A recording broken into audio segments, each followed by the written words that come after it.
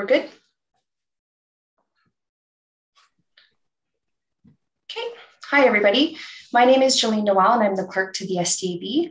And in the absence of an elected chair and vice chair, I hereby call this meeting of the Subdivision and Development Appeal Board to order at 2:01 p.m. As per Section 9.2 of the Town of Canmore Bylaw 2019-06, Subdivision and Development Appeal Board, and this being the first meeting of the calendar year, the chair and vice chair are to be elected. Therefore, the first item on our agenda this afternoon is for the board to elect a chair and vice chair for the term. I will look to the panel and ask for a nomination of a chairperson. Jolene, I would nominate Graham Locke as chair. Okay, thank you. And I'll actually ask 3 times. So I'll ask 2 more times if anyone else would like a nomination for the chair position. And I'll ask a 3rd time if there's any nominations for chair position. Okay, so it looks like Graham Locke has been nominated for chair. I move the board to accept this nomination. Show of hands of all those in favor. All right, looks like there'll be none of those opposed. So this motion is carried unanimously.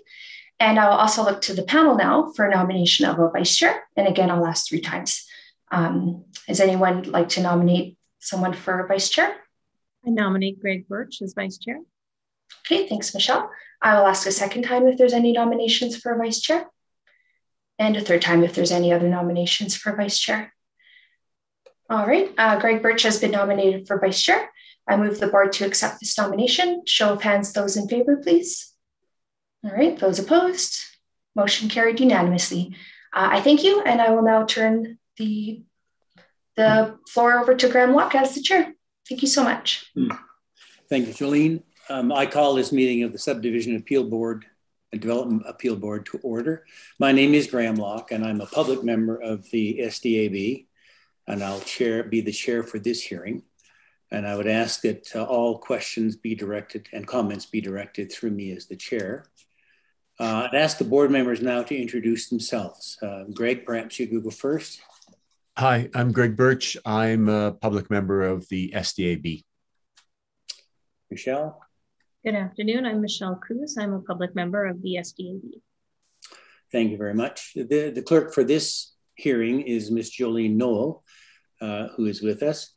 And we need a motion, I think, to adopt the agenda. So are there any additions, deletions, or changes to the agenda as provided? Seeing none, I move that the board to adopt the agenda as circulated or as amended. And those in favor, please show a raise of hands. And none opposed, it was carried unanimously. Before introducing the appeal by the development officer, I'd now like to have each member of the town administration present to introduce themselves. Could we have the administration, please? Good afternoon. My name is Lauren Miller. I'm the manager of planning and development with the town of Canmore. Thank you. Are there any other? I'll go next. Yeah. Thanks, Graham. I'm Marcus Henry. I'm the supervisor of the planning and department here at the town of Canmore. Thanks, Marcus. Hi there, I'm Claire. Oh, sorry. Go ahead, Claire. Claire Ellick, transportation engineer with the town of Canmore. Thank you. And I'm Brian Kinsey, project engineer at the town of Canmore. Thank you. Jane Dean, meeting administrator, also permit clerk for the town of Canmore. Thank you, Ms. Dean. Are there any others representing the town administration?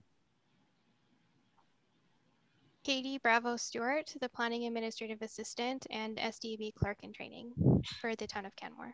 Thank you, Ms. Bravo Stewart.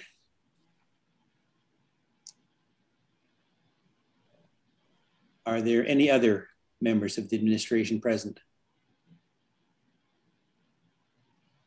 Hearing none, I would now ask the development officer to introduce the appeal file number before us today. I believe that's Ms. Miller. Yes.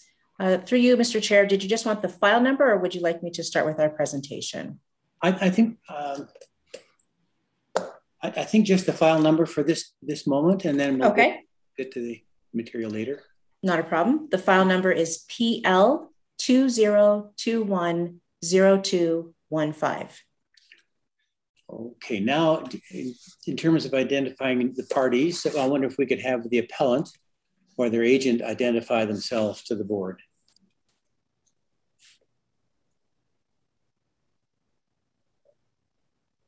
I believe that's Mr. Schultz, if I'm not mistaken. Yes, it is, Chairman Locke, and my video has been stopped, so. Okay. There we go.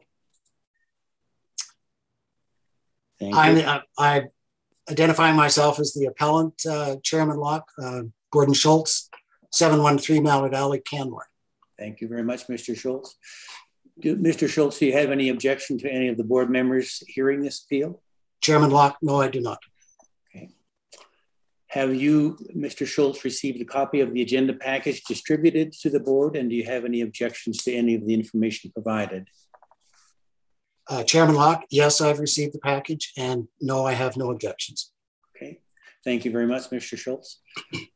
Then I'll just outline the hearing process that we'll go through this afternoon. First, the administration will make a presentation, their presentation, and then we'll ask Mr. Schultz as appellant to make their presentation in favor of the appeal, followed by others speaking in favor of the appeal and providing any correspondence in favor of the appeal. Then those speaking in opposition to the appeal, if any, and any correspondence in opposition to the appeal. Lastly, those speaking neither in favor nor in opposition and any related correspondence will be given an opportunity. At any time, the board may ask for clarification by any of the persons speaking to the appeal, and the board may then ask for a short recess if necessary to consider that advice and information. To close, the administration will be asked if they wish to provide any clarification or closing remarks, followed by any clarification or closing remarks from the appellant. The board will then close the public portion of the hearing and go in camera and review all of the information provided. And then the board will provide a written decision within 15 days following this hearing. The purpose of the hearing is for the appellant and affected parties to provide the board with information to the appeal, and the board must base its decision on planning merits. As outlined a moment ago, affected persons will be given an opportunity to speak. Please ensure that all comments are directed to me as chair. Also, we would ask that all comments be of proper decorum and succinct. If another person has already made that point, simply state that you agree with that point and continue. If any person presenting is referring to a written document, including a map, photographs, or a report, a copy of those documents, if they haven't already been left with the clerk, must be left with the clerk. Do you, Mr. Schultz, as appellate, have any concerns with the process as outlined? None. Thank you very much. I would then now ask Ms. Miller, as the development officer, to make the presentation with respect to this appeal as put forward by the administration. Thank you, Mr. Chair.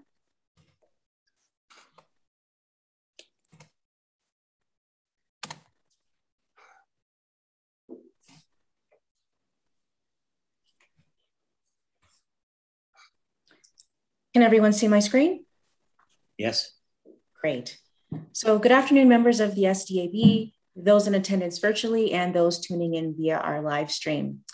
Before I start, I would like to note that the file manager who has been handling this proposal is currently away.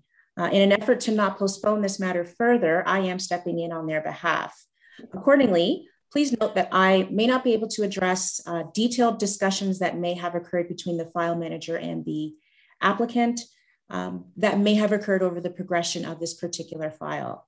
But between myself and other members of town staff present here today, we will be able to present the key elements of the proposal, the public concerns that have been raised, and provide the town's response and rationale to those concerns. This application was forwarded to the Canmore Planning Commission for a decision, as new developments and significant renovations in the town center district have the potential to garner community interest due to its location in the downtown. With regard to the statutory requirements associated with this appeal, the decision of the CPC was made on July 28th, 2021. The notice of decision was posted on August 1st. Notice of appeal was received on August 18th, which is within the 21-day period from the date of the written decision as required by the MGA. Notice of the hearing in writing was provided to both the appellant and the applicant at least 5 days prior to the hearing as required by the MGA.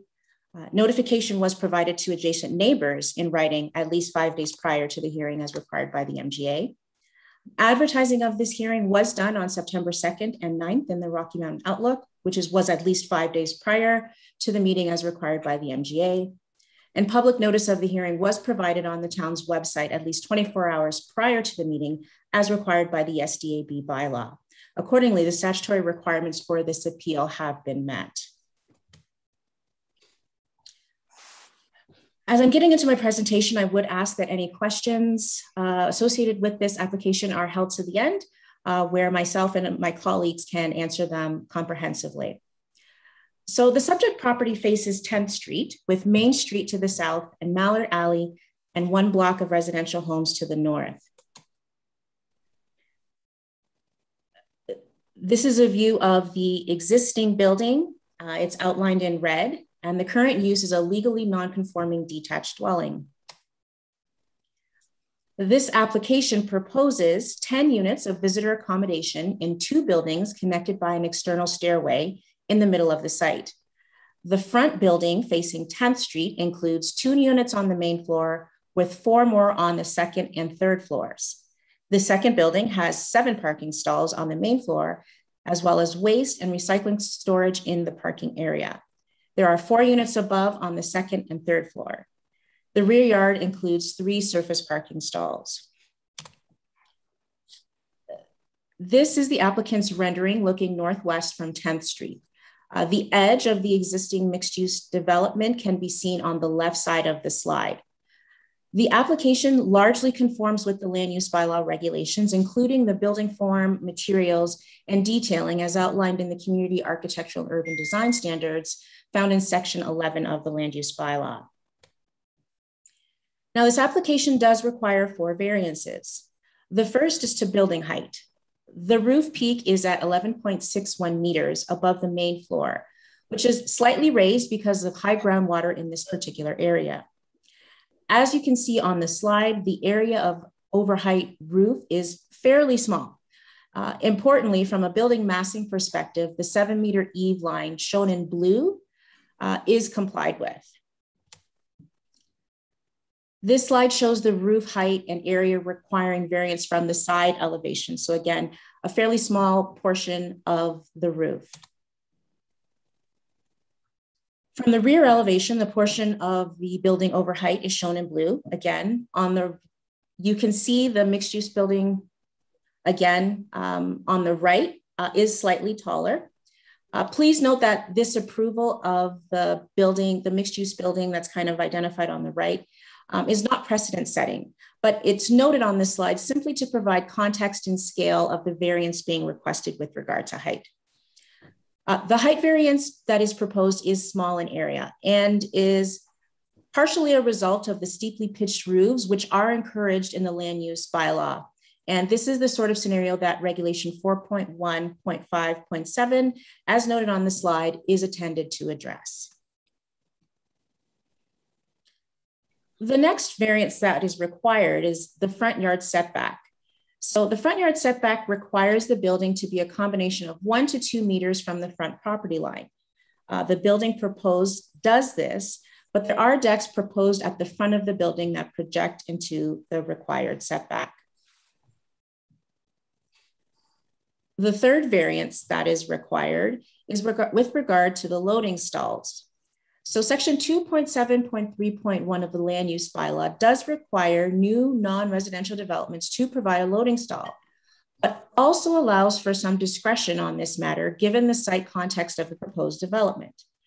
While administration does feel that loading can reasonably take place without a dedicated stall on site, it was counted as a variance in the application presented to the Canmore Planning Commission.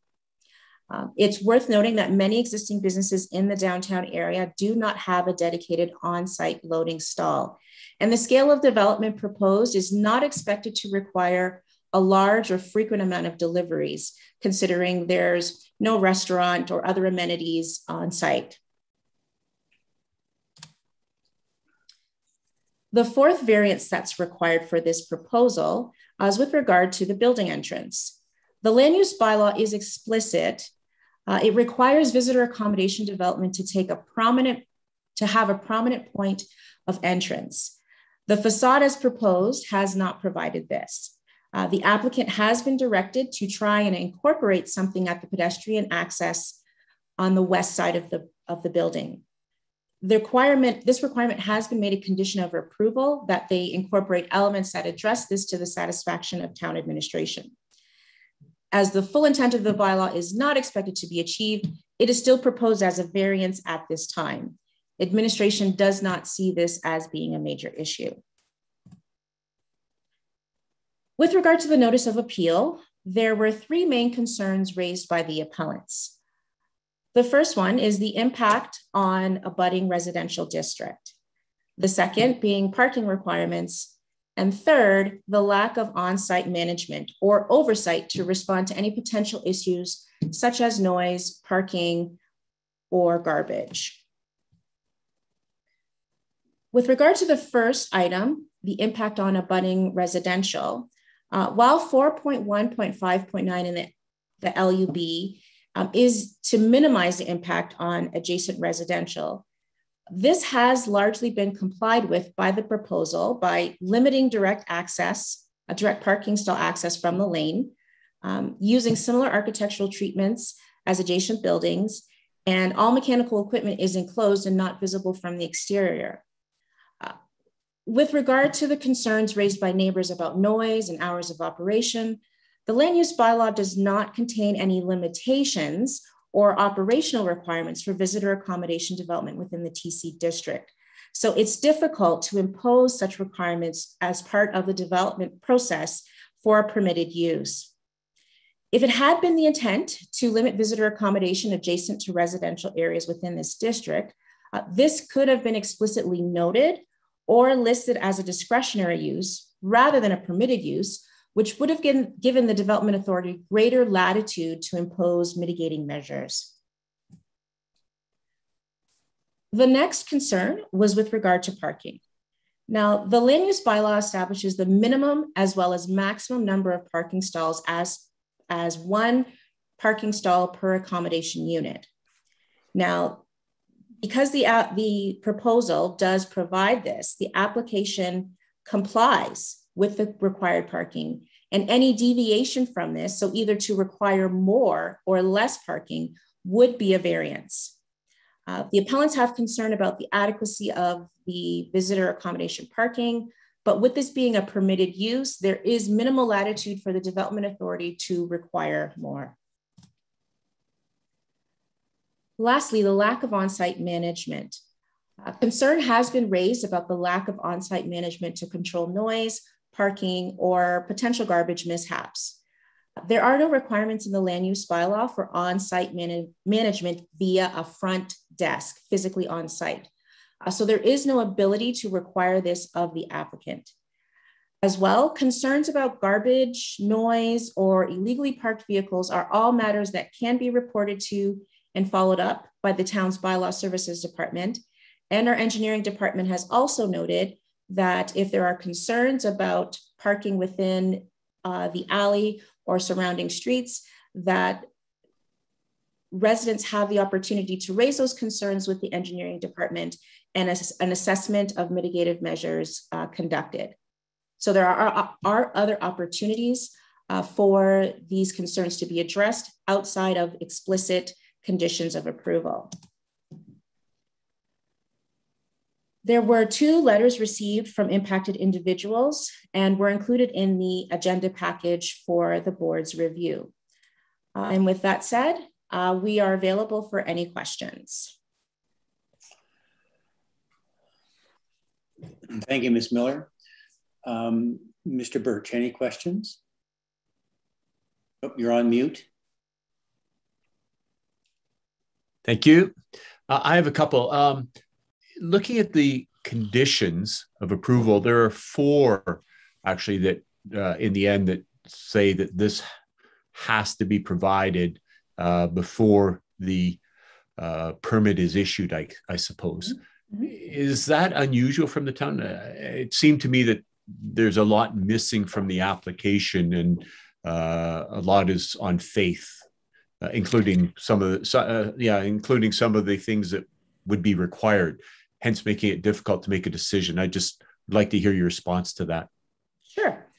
So there are some conditions. This is not uncommon to have conditions that are dealt with later on in the development process. So at the time that these applications are brought forward to Planning Commission or even to the administration as acting as the development authority, there are some very detailed elements that would be premature for the administration to ask for at the time of application. So we do acknowledge that and allow for the applicant to work through some of those details with town administration post-approval. Okay. Next question is with regards to the entranceway and the setback. So ostensibly there'd be a 1 meter setback, and I'm assuming from the drawings that what I'll call the decks, if you will, they go right to the property line. And then the vegetation showing on the illustration is actually in the the public right of way, the street, so to speak. And there's an agreement being proposed for the vegetation to stay. Some of the policy set in the land use bylaw says that the street should be wide.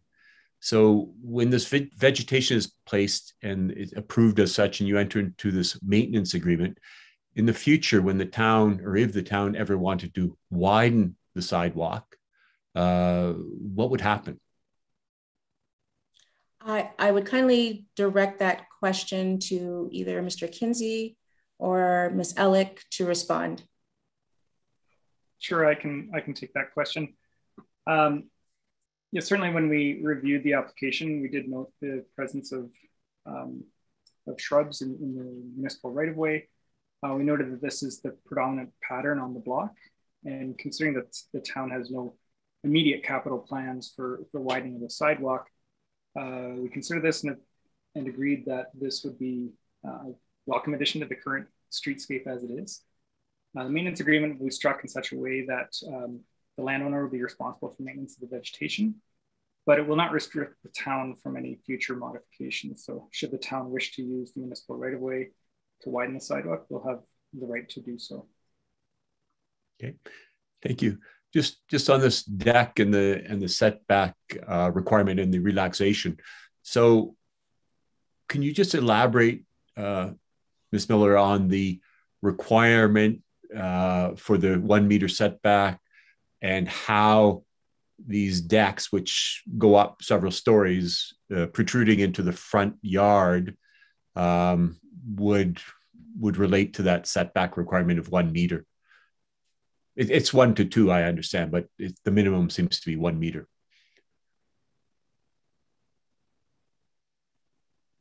Yes. So I just need maybe for you to clarify your question. Your question is to how the decks relate to, or? So sorry, I'll just elaborate. So the setback is 1 to 2 meters. The idea is that it would be alternate in and out a little bit to give some variance. Decks may or may not be seen as the front face of the building, but these ones are all essentially consistent with the property line. There's no setback, including the steps down. So I'd like to, so the town gave a relaxation in this regard, is fine with that. It seems odd if the idea is to have wide streets and and a variation in the front to have essentially steps right down to the property line with no setback. I'd just like to understand why the town might have felt that that was okay given the policy. So I will say that through you, Mr. Chair, that there was some ongoing discussions with the applicant with regard to these decks and their positioning. And the administration was willing to accept what was being proposed, as it does provide articulation to the building facade. So it was a bit of the part of the negotiation. It was noted as a variance, and therefore if CPC or even the board today feels that that is not an acceptable approach, then changes can be proposed. But we were willing to accept it because it still articulated and accentuated the building.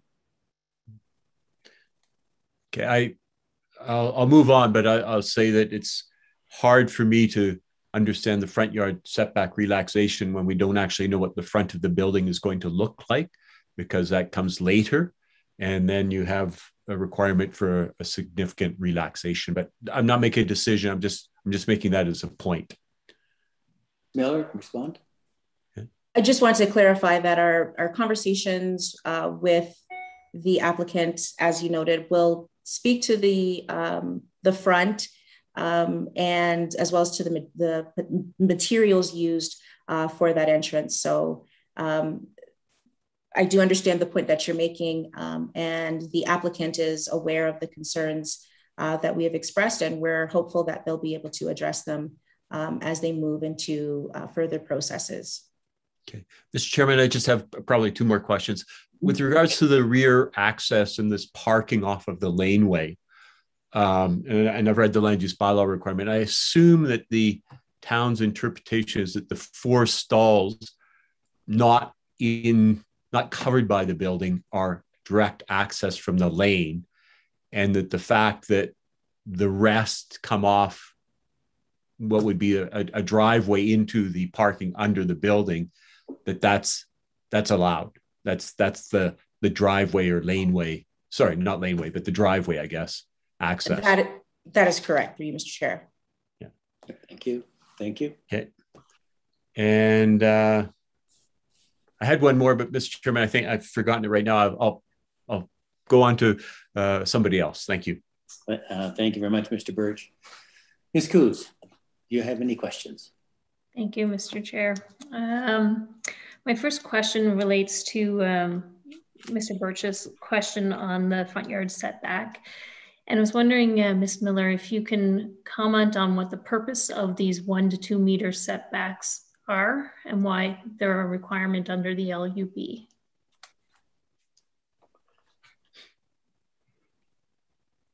Thank you.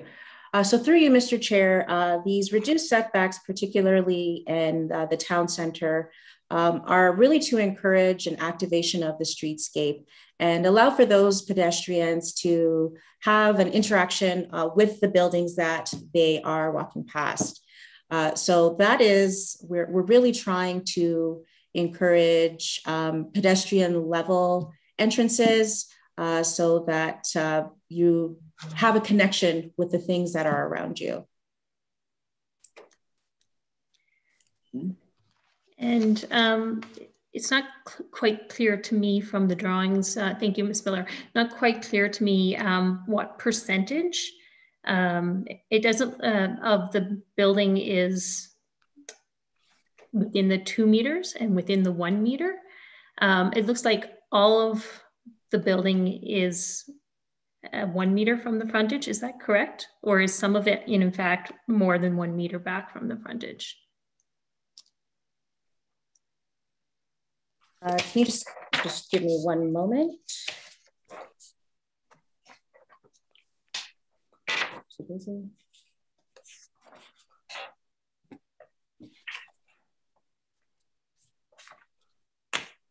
Sorry, I'm just looking through my notes here.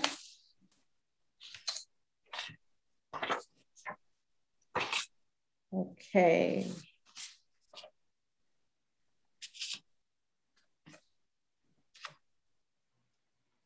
can you repeat the question? Sorry, I got a little bit turned around with looking at my notes. I'm wondering how much of the building is between 1 and 2 meters setback, if any, and then how much of it is within 0 to 1 meters? Because I'm trying to get a sense of what percentage is within the 1 and 2 meter allowances and what percentage is actually less than the minimum requirements. So from the drawings that we have, it would appear that the entire front of the building is within that the building, the 2 units on either side are built right up to the 1 meter setback. Okay. So nothing between the 1 and 2, and then the portions of the building that are within the 0 to 1 meter are the decks and the stairs. What percentage of that, of the frontage would that constitute? Approximate is fine. What percentage of the frontage or the facade? The facade, I guess, the building proposed. Looking at the note here, and it looks like I can help you out here, Lauren, if you need. Sure, I was going to say it looks like 65%, but Marcus, yeah, if you can see it, please jump in. I sure can.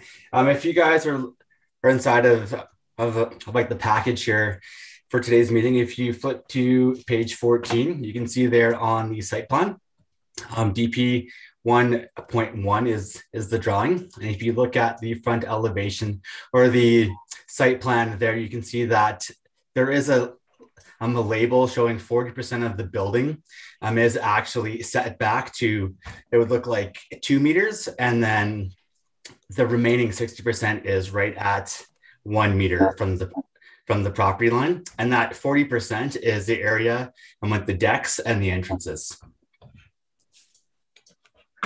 So the deck and the entrance doesn't go to the property line, but goes to 1 meter from the property line. Correct. If you're okay, if I just share screens here real quick, I can show you exactly what we're looking at. Yep, that'd be fine. Thank you. Yep. So, can you see my screen there? Yeah. So we're looking just at this section right here. So as you can see, you've got the front decks and porches all around here. This section here is set back to 2 meters, as you can see right here on the side. And you've got the remainder of the front facade where the decks are not shown, and that projects out 1 meter from the property line. And overall, you can see here, there is a calculation given that's showing it at 40%. And then the deck itself is right on the property line. It's pretty close. I wouldn't say it's right on the property line, but it is very, very close to the property line. Thank you for that. Yeah.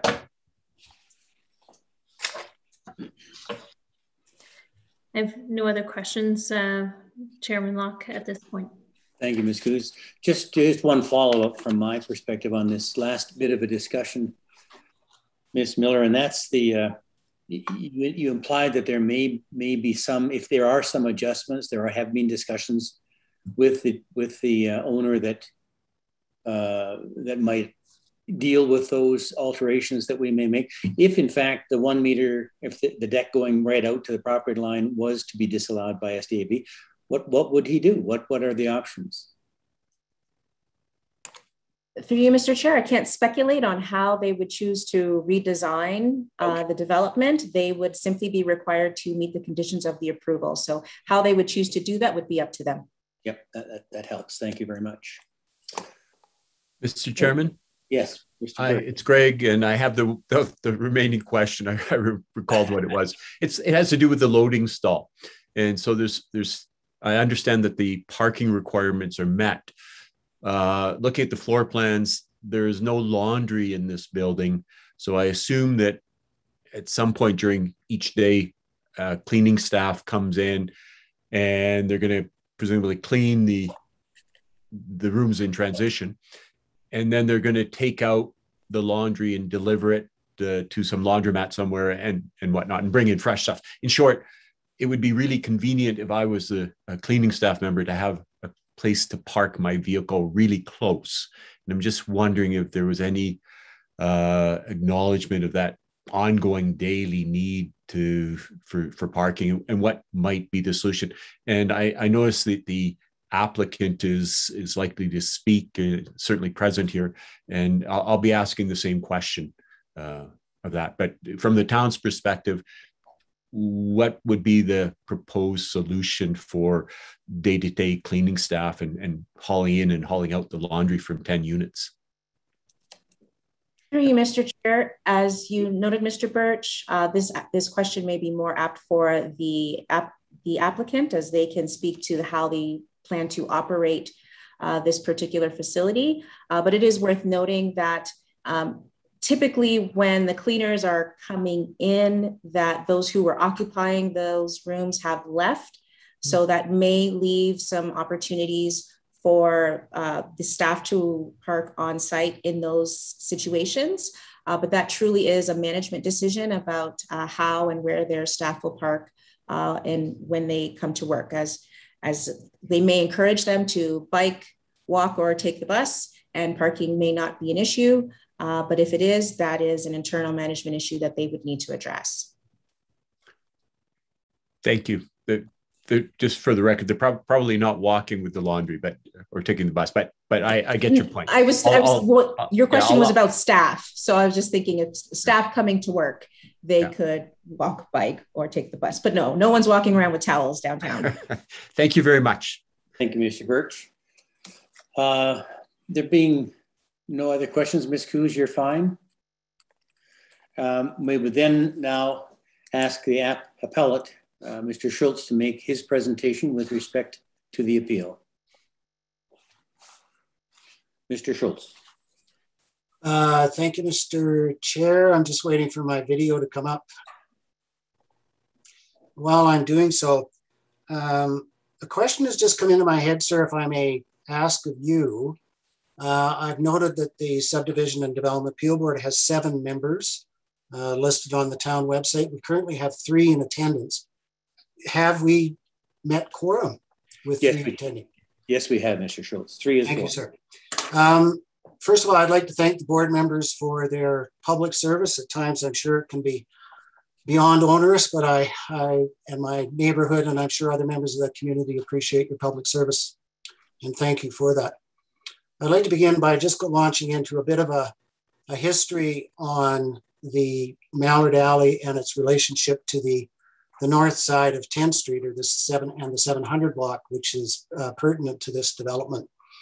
I've been a resident here in Mallard Alley now for some 40 years. We purchased our home here in Mallard Alley in 1980. And at the time, the 700 block, the north side of 10th Street, was zoned as R4. And in through a revision of the land use bylaw in the 1980s, the north side of 10th Street was redesignated as commercial, and at the time it was actually CB bracket SDA special design area. That was to sit back and put the 10th Street in compliance with traditional land use practices of having similar land uses facing a streetscape, and then having a step down occur on a laneway or an alley.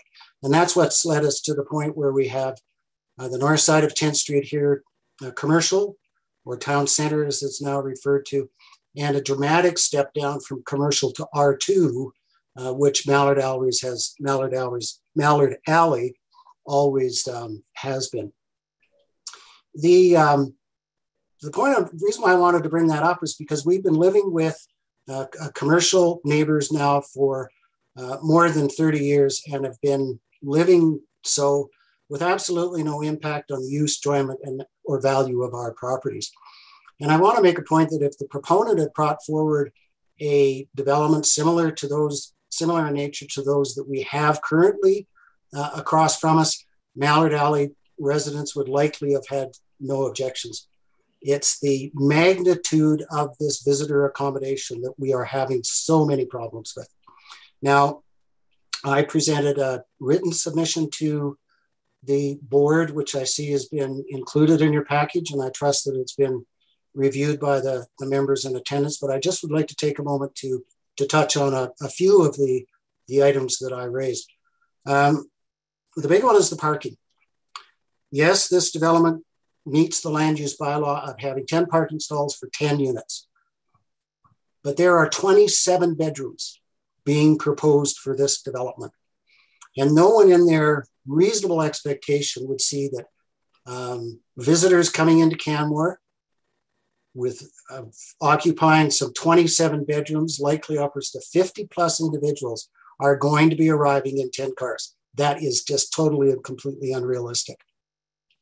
With the staff reports that our objection is with the land use bylaw, and because the applicant has complied with the prescriptive requirements of the land use bylaw. The fact that the land use bylaw does not adequately address visitor accommodation parking was apparent in another application that was reviewed by the Canmore Planning Commission in PL 2020-0276 at 506 Bow Valley Trail.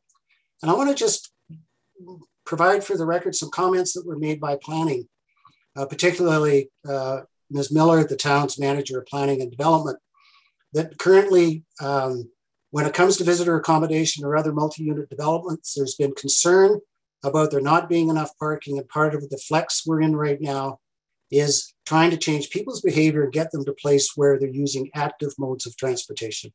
There's going to be a bit of an uncomfortable period where the new developments have less parking, but it's ultimately to encourage that mode shift to active modes of transportation. That's all well and good for residents of Canmore. That's all well and good for visitors who are here, encourage them to use alternate modes of transportation, bicycles, roam, etc. But they're not arriving in Canmore to visit on bicycles. They're coming in cars. And this particular development is going to provide at any given time a magnitude, a multiple of cars more than 10. The property has been used as a vacation home property, sold through Airbnb now for a couple of years. On the September long weekend, this is a 3-bedroom unit, and there were 3 cars there. 2 weeks prior to that, it was rented out again, and there were 4 cars in attendance. We are going to be facing here in Mallard Alley the likelihood that this particular development at any given time could have 25 to 40 cars trying to get access to 10 spots. It's just something that we find is untenable and will have significant bearing on our neighborhood. Secondly, I just wanted to raise the issue of noise and business of operations. As again, Ms. Miller has said, it's not possible for through the land use bylaw to limit when people arrive to occupy a proposed development. If it had been the intent of the land use bylaw to do so, then possibly what the visitor accommodation use could have been made discretionary instead of permitted. We're pointing out that this continues to be another onerous shortfall of what the land use bylaw does in its management of visitor accommodation. The land use bylaw through section 4.1.5.9 clearly states developments abutting residential districts shall be designed to minimize the impacts of parking, loading, garbage, storage, sun shadow, noise, and business hours of operation on the residential environment. The issues that we've raised, and you'll be hearing more of from those residents who will follow me, clearly stated that this development has not addressed minimizing those impacts. And additionally, even in Ms. Miller's presentation today, as she spoke to some of these elements, her comment was that the residents of Mallard Alley will have recourse through bylaw, will have recourse through engineering or management or a landlord to address issues that we are convinced will rise as this development goes forward. How are we going to get bylaw to address issues that we've got at 10 o'clock at night or 4 o'clock in the morning? In engineering, when I have cars parked in my driveway because they can't find parking on the site or on 10th Street, and who am I going to turn to? It's A lot of what has to be said within the land use bylaw, particularly 4.1.5.9, is subjective. And what we're asking is that someone subjectively lean towards the concerns we have as residents on Mallard Alley, instead of subjectively leaning towards the proponent. We'll give them the benefit of the doubt. When there's Mr. Birch addressed the issue of vegetation and said, well, the commentary coming back from Ms. Miller was, well, from Marcus Henry was, well, the landlord will deal with it. There's not going to be a landlord on this project. There's 10 condominiums being sold, and that current offering to real estate was included in your package, but there's 10 condominium units being sold. We'll have 10 separate owners. There's not going to be any cohesive management where we're going to have recourse to address the issues that we're convinced will ultimately come up. I'd like to sit back and point out that it's important that we refer to the section of the MGA, the Municipal Government Act, as it relates to subdivision and development appeal boards. And I'm not wanting to sit back and tell you how to do your jobs. That's not what and I beg your forgiveness if that's what I imply, and it's not the case. Section 687 1.3 says that the Subdivision and Development Appeal Board must have regard to, but not as bound by, the subdivision and development regulations.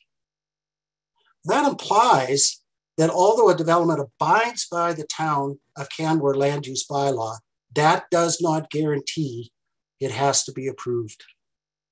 And I really do think that that's worthwhile taking under account, because everything that the planning department has said is it meets the land use bylaw.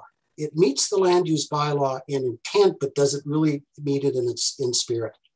Now, the other thing that I wanted to bring up to is section 687.1.3.D, .I, .A, and B, and I apologize for that. That may make an order decision or conform the issue of a development permit, even though the proposed development does not comply with the land use bylaw. In its opinion, the proposed development would not unduly interfere with the amenities of a neighborhood or materially affect the use, enjoyment, and value. So it's saying to the SDAB, you can approve something even though it does not comply with the land use bylaw. From that, we can infer you also have the capability to turn down a proposal, even if it does meet with the land use bylaw. This is something, these are elements that are very subjective. And it's in, again, that subjectivity that we realize we require the Subdivision and Development Appeal Board to lean towards the residents and our concerns here on Mallard Alley. Lastly, I want to point out, and this is now very apparent, was what's coming on, and I'm holding up to the recent edition of the Rocky Mountain Outlook. Visitor accommodation development in Canmore is now such a major concern that council has recommended the incoming council address it immediately upon their taking office, as outlined in the article of the recent Rocky Mountain Outlook. It is obvious that the issue is topical, contentious, and without direction. Now is the time to put any applications for visitor accommodation on hold until such time as the issue is addressed and resolved. We need someone to say Mallard Alley neighborhood will be severely impacted by this development, and notwithstanding the fact it fits the detail of the land use bylaw, it does not in any way fit the spirit of the land use bylaw in minimizing impact on adjacent residential neighborhood, that being Mallard Alley. And that is you, the Canmore Subdivision and Development Appeal Board. And with that, we respectfully request development permit PL 2021-0215 be refused and our appeal be allowed. Thank you. Thank you, Mr. Schultz. Mr. Birch, any questions of Mr. Schultz? It's on mute. You're muted. Yes, I'm on mute. I don't have any questions at this time. Thank you, Mr. Birch. Ms. Coos. No questions at this time. Thank you very much. Thank you very much, Mr. Schultz. That's all from the board at this time. I would now like to ask those others speaking in favor of the appeal to identify themselves, to come forward and give their names. And again, I would caution that if Mr. Schultz has made the points you propose to put forward, please identify that and move on, because we do have the points made and recorded. So if you're just in agreement, please just state you're in agreement rather than restating the whole argument. Hi, it's Andrew Osborne. I'm a resident beside Gord, 711 Mallard Alley. And I agree with... What was the name again, please? Pardon me? Andrew Osborne. Andrew Osborne. Thank you, Mr. Osborne. Yep. Yeah, I just like to state that I'm in agreement with Gord, and we sat down as a community, and his views reflect our overall sort of community view of the project, and certainly aren't anti-development. We understand it's going to be developed, but we feel there'll be a pretty material impact on our street and our family. We have a couple of young kids, and seen a lot of increase in traffic flow as a result of things like Main Street being closed, and I feel like this will compound that for our life anyway. So we'll leave it there, but thank you, Gordon. Thank you, everyone, for considering our appeal. Thank you, Mr. Osborne. Mr. Birch, anything there? No questions. Ms. Blooms? Hi, Andrew, Mr. Osborne. Just wondering if you could elaborate on how you think this development will negatively impact your use and enjoyment of your property as a local resident of Mallard Alley.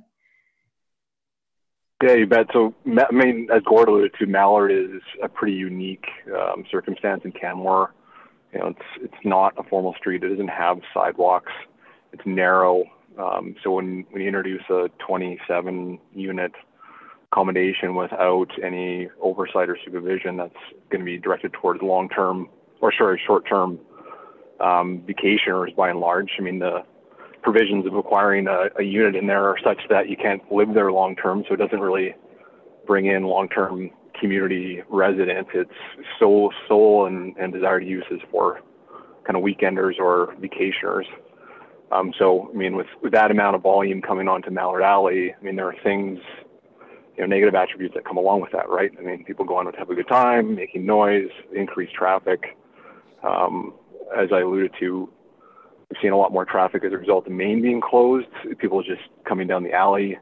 Again, we don't have a sidewalk for, you know, kids to sort of have a buffer between our home and the street. So we certainly feel like that amount of potential volume of kind of, you know, activity from tourists is in some way, shape, or form probably going to impact, you know, us negatively for the reasons stated. So, thank you. Thank you, Ms. Coombs. Thank you, Mr. Osborne. That's all the questions from the board. Are there others speaking in favor of the appeal? Yes, Robin Gardner. Yes, Mr. Gardner. Thank you. Go ahead. I'm a resident at 719 Mallard Alley. I concur entirely with everything that Gord has said. One question for the committee through yourself would be, in this kind of scenario where there is an appeal pending, would it be normal for these properties to be marketed at this stage? It struck me as cart before the horse, that you know, there's a number of variances outstanding with, we don't know how they're going to be resolved, and those properties are being openly marketed. Thank you, Mr. Gardner. Mr. Birch, do you have any comments on that? By profession, I'm a professional planner, I guess. And so I've worked in the planning and development industry for a long time. I've seen that several times. I always think it's an error because someone's selling things before they have the approval, but it's not uncommon. I'm not sure it's right, but I've seen it before. I would assume in those instances, the buyer beware and is taking the risk. That's exactly it. Like, you don't know what you're buying. You don't know what you're getting. It's unfortunate, but I have seen it several times. Yeah, I don't think any of that is clear in the marketing information, but I just wanted to make the additional point. Yeah. Thank you. Ms. Coombs, anything further there? Nothing further. Thank you very much. Thank you, Mr. Gardner.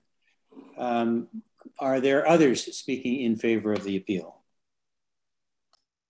Yeah, this is Janice Barber here. I'm a resident at 709 Mallard Alley, and I'm in full agreement with what Mr. Schultz has presented. Thank you, Ms. Barber. Do you have any comments in addition to those made by Mr. Schultz or Mr. Osborne? No, I think Mr. Schultz and Mr. Osborne presented their arguments pretty succinctly. And I guess the only comment I would have is that Mr. Osborne made a comment about us living on an alley without any sidewalks, and that is very true. And we've seen a lot of traffic kind of racing through the alley because Main Street's closed. And so if you've got this increased traffic with these other 27 units, it's just going to be worse. And there are children on the road. There are children that live on the alley, and I think it's a major safety concern. Thank you. Thank you for those comments. Mr. Birch, any questions of Ms. Barber? No, Mr. Chairman, I do not. Ms. Coos, any questions for Ms. Barber? Ms. Barber, I was wondering if you could comment and elaborate a little more specifically on the negative or positive impact on you personally that this development may have. Sure. At 709, we are almost directly across from this development. And so we feel that the 10 parking stalls for the potential, for the 27 rooms is wholly inadequate. The street parking is already extremely limited. Many of us who have any visitors to our homes, those folks have to park on the street because there is no alley parking. And so any street parking that, is kind of a golden spot right now is going to become impossible to find. We have neighbors that have young children. We have a young daughter, and they play in front of the house, and cars coming through. It's just a safety concern for anyone really that lives on the street. And the patios that they have, the decks that they have projected to be on the back of the building as well, we feel is going to be a noise issue as well, given that they can be out there at all sort of hours of the night, and us residents have bedrooms that kind of face those decks. Thank you. Thanks. Mr. Chairman, if I may, of Ms. Barber, just can you elaborate a little bit more about the parking that is available on the street? Like how limited is it? You noted it was limited right now. Sure. It's sorry to interrupt you. There's only 3 stalls that I'm aware of on kind of our end of the street that are available for parking that is more than 2 hours. Other than that, you have to go down to the other end of Mallard Alley, and there's a few parking stalls along that street, but much of it is 2-hour parking. So it's very limited. So are you saying that Mallard Lane, 10A Street or whatever it is it mostly a 2-hour, besides the limits of availability, it's also a 2-hour parking zone? Yes. Okay. Thank you. Thank you, Ms. Barber. That's very helpful information. Sorry, Greg. Sorry to interrupt. I just wanted to make a note to ask everyone to stay muted unless they're speaking. We keep having to mute people, and we're getting some kickback on the audio. Yes. Please and thank you. Yeah, good point. Thank you. Okay, thank you, Ms. Barber. Are there others speaking in favor of the appeal? Doug Prohl. Thanks, Doug. Mr. Prohl, please go ahead. Chairman Locke and other board members, Thank you very much. I'm Doug Prohl. With me is Sylviane Lippert. And we own and reside at 727 Mallard Alley. First, did the board members and the appeal board and the planning department receive and read our submission of September the 10th?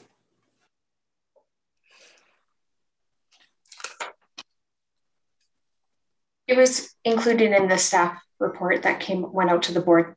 I only asked the question because there should have been at least 3 submissions made, and when we started the meeting, there was a reference to only 2.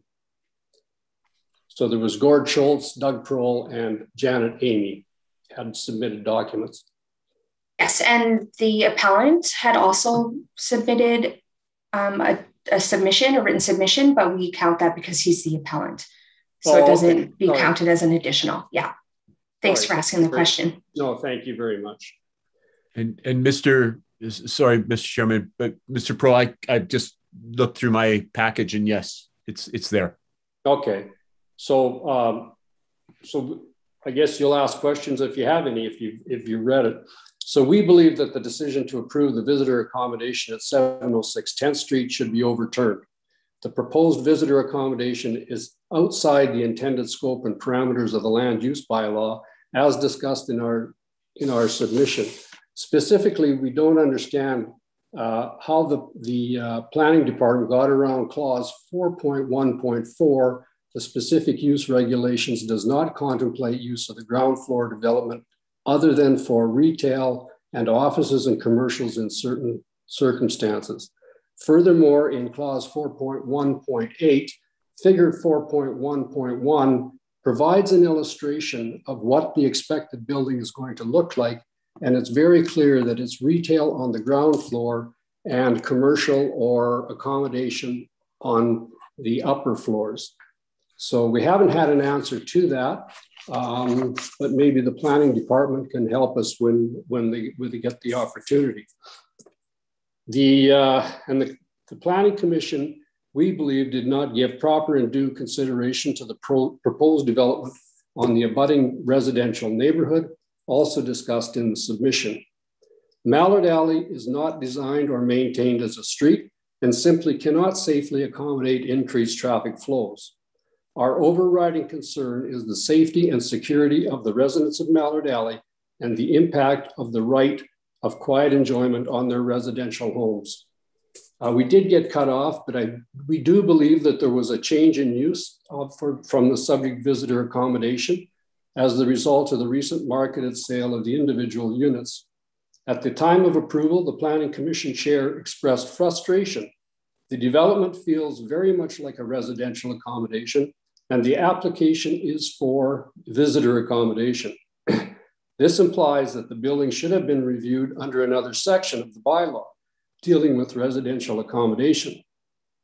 Is the applicant and the developer trying to circumvent the intentions of town council and the bylaw by engaging in a 2-step process to develop and sell the units at a substantial financial gain, commonly referred to as bait and switch?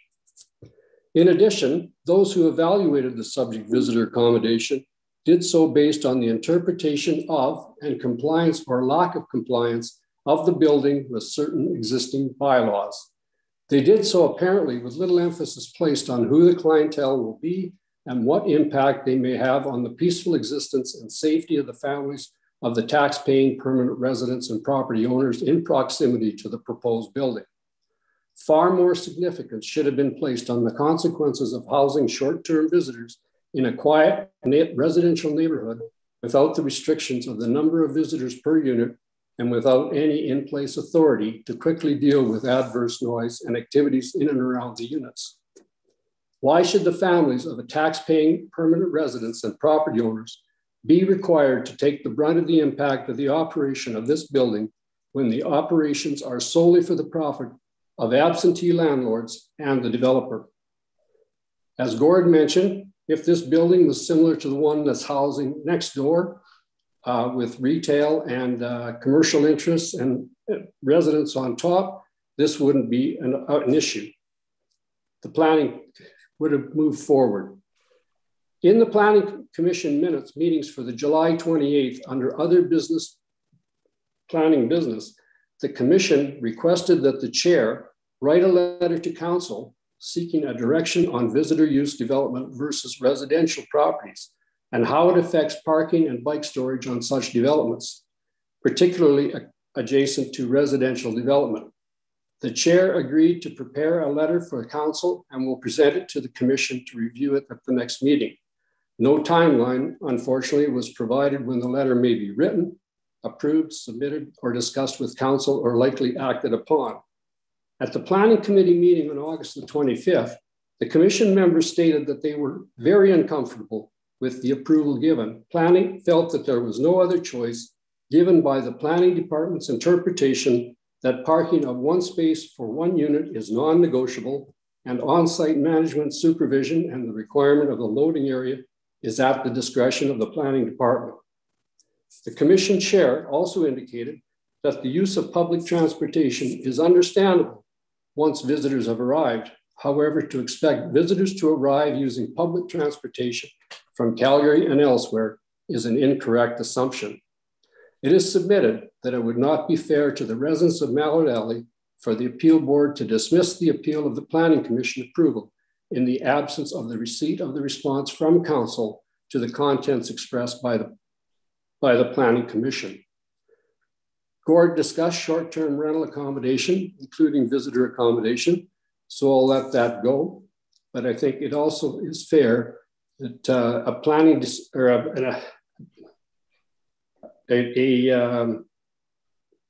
it would be unfair to dismiss the appeal with the knowledge of this ongoing review.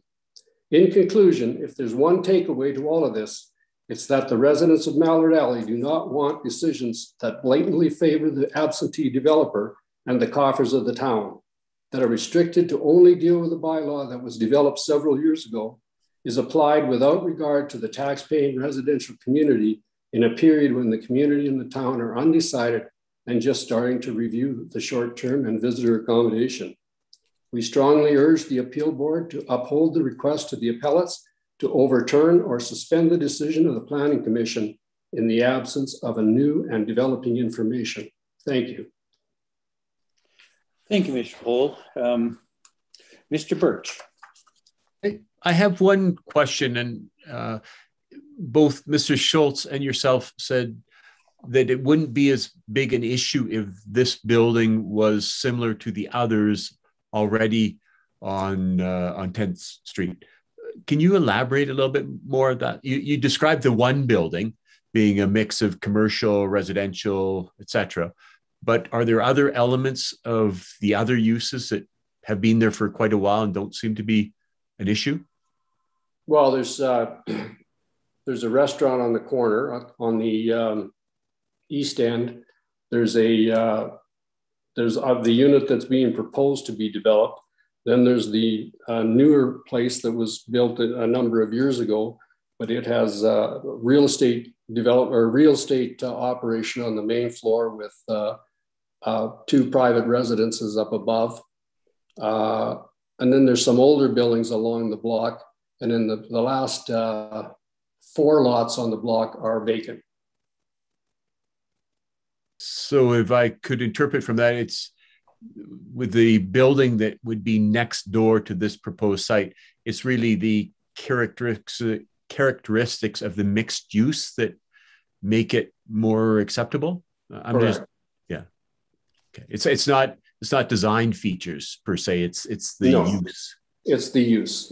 It's completely with the use. Mr. Chairman, if I could add to that, it's Robin Gardner again.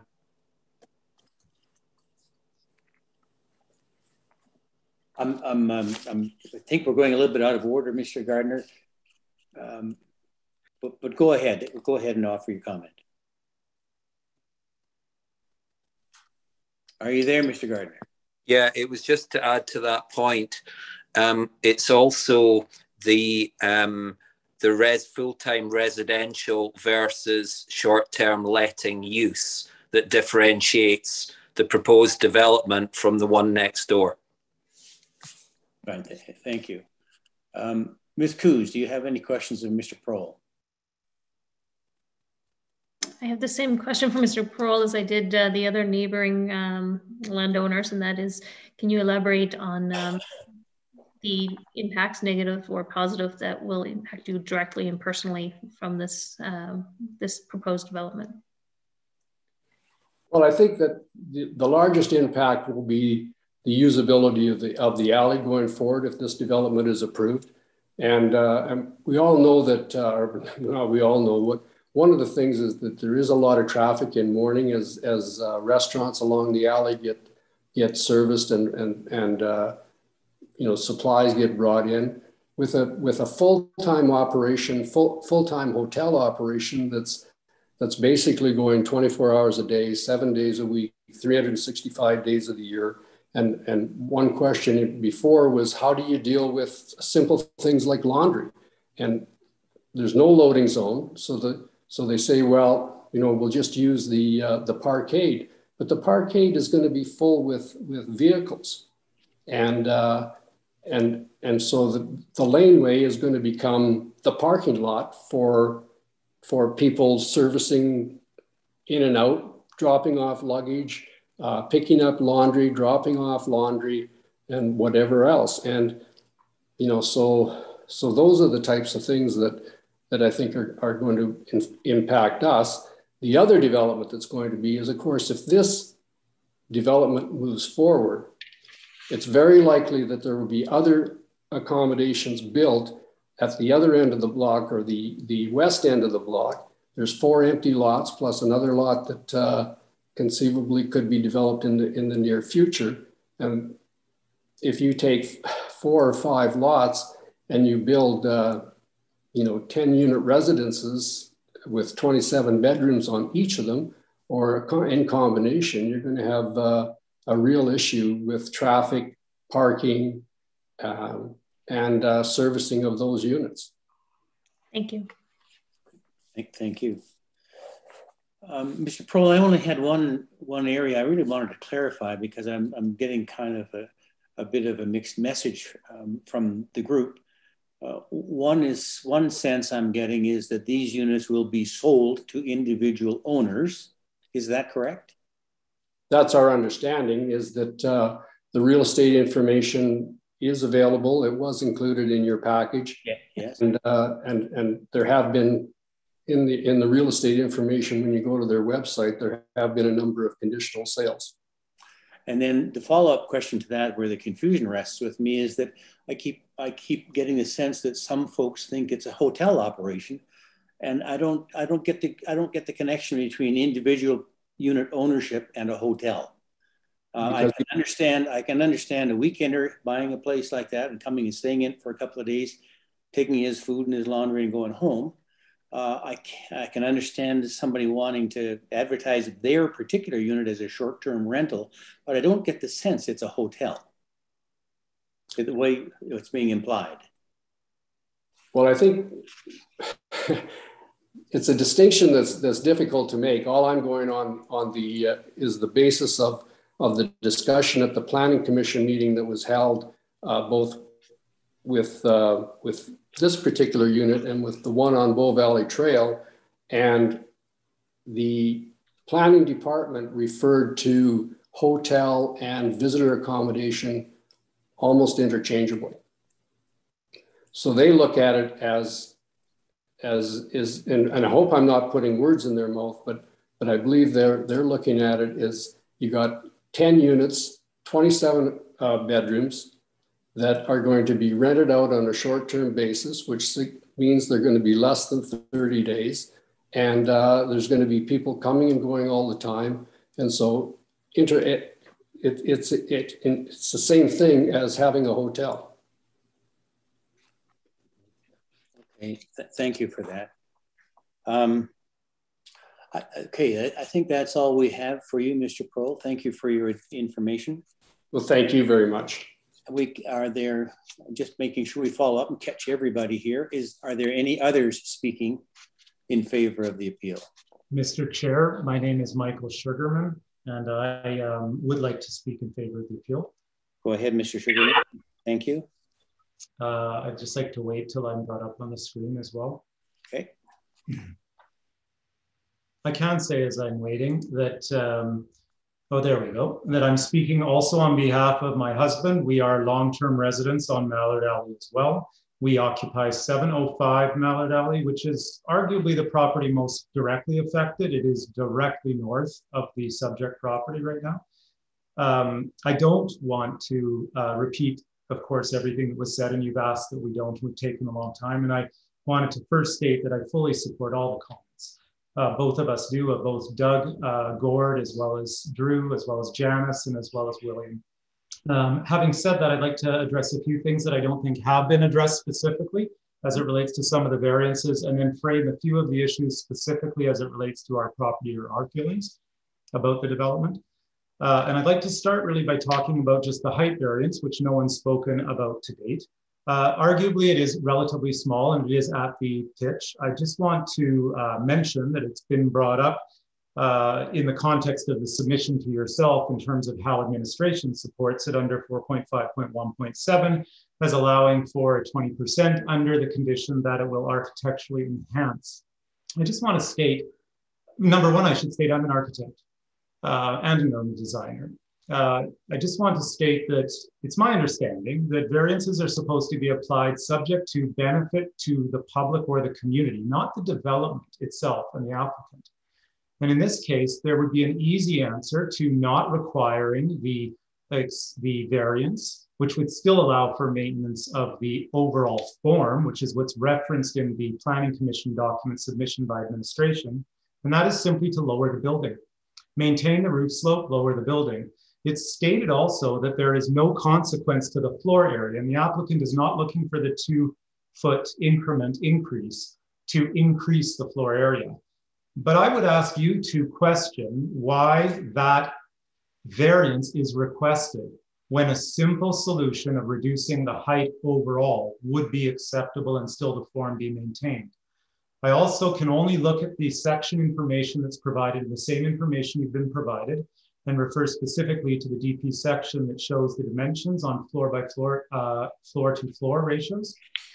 It is demonstrated, and it's arguable based on an interpretation of what the structure would be. And structure is not part of DP application, so it's hard to ascertain. And I don't want to suggest that there's any intent to mislead by the applicant. But it is very close to what is allowable under the building code for occupiable space on the 3rd and 4th floor, given the dimensions not, I'm assuming, provided by the applicant in their own drawings. And if you reduce by 2 feet, at the very least, you would have less marketable space. I just want to point that out. It feels to me like a lot of the variance requests are not at the benefit of ourselves or the community or the neighborhood. That's a good example, I feel. The decks I'd like to speak to next into the front yards. That's on 10th Street, not our side. And I'm still speaking as somebody that lives close by because I want to frame this and let you know that we understand, like Gord and Doug and Drew have stated, that development should and has to occur on that site. It makes sense. We invite it. We live where we live because it's close to bars and restaurants. We like walking 60 meters and heading out and having dinner. That's why we've invested a lot in that property. I want to, there was questions asked by both two members of the board, by Mr. Birch and Madam Coos, and it was asked of administration as to the logic for the setback. And I want to provide you with that logic. It's not my own. It was actually directly provided verbatim in the submission to the Planning Commission for their review by the administration.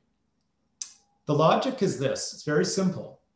The intended use, which is permitted, which is vacation rental, undermines the intent of 4.1.5.2 of creating a pedestrian-oriented street.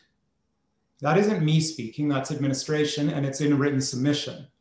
Because it undermines that, there is no reason to then hold the proponent to the setback required to create that pedestrian-friendly zone. It's a really weird logic.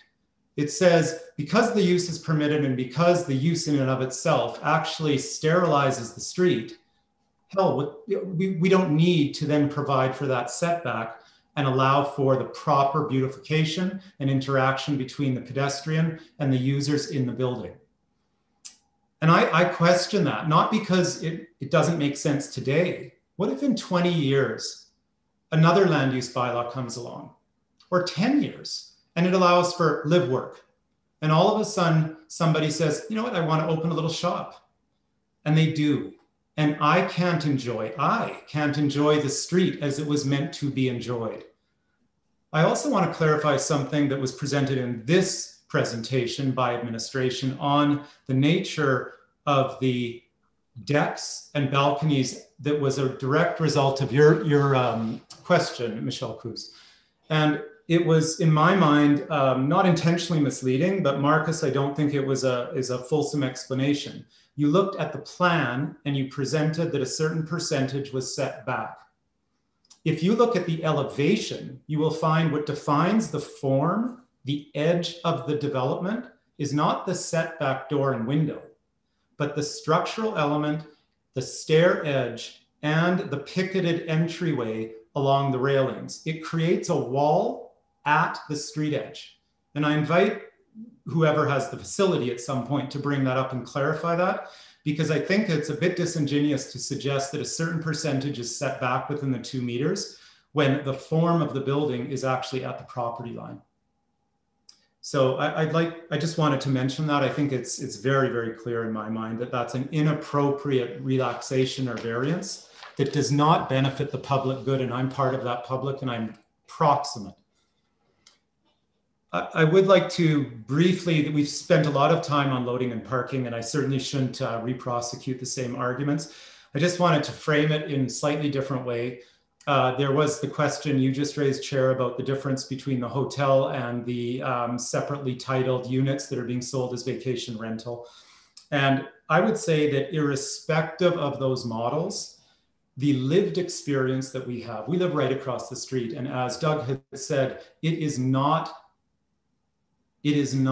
legitimate to assume that one stall is enough, that 2 or 3 is more often than not required. And there are there's very little, if not no facility on the alley itself to park except for the extreme ends. But what I really wanted to say was that if this was an apartment, let's just say that it's sold as separate units, which it is, and it's used as separate units. So it's an apartment building or it's stacked townhouses. If I go to the bylaw and I look at the parking requirements for those uses and typologies, it's based on the number of bedrooms. And you end up with 18 stalls required plus the loading bay. So if it's being marketed in the way it's intended to be used as separately held titled, which you had just said could be somebody using it most of the month and just renting it out once in a while, it should be held to that standard. And it's not. I find that very problematic for a number of reasons, in a number of reasons. Parking is one, traffic is another.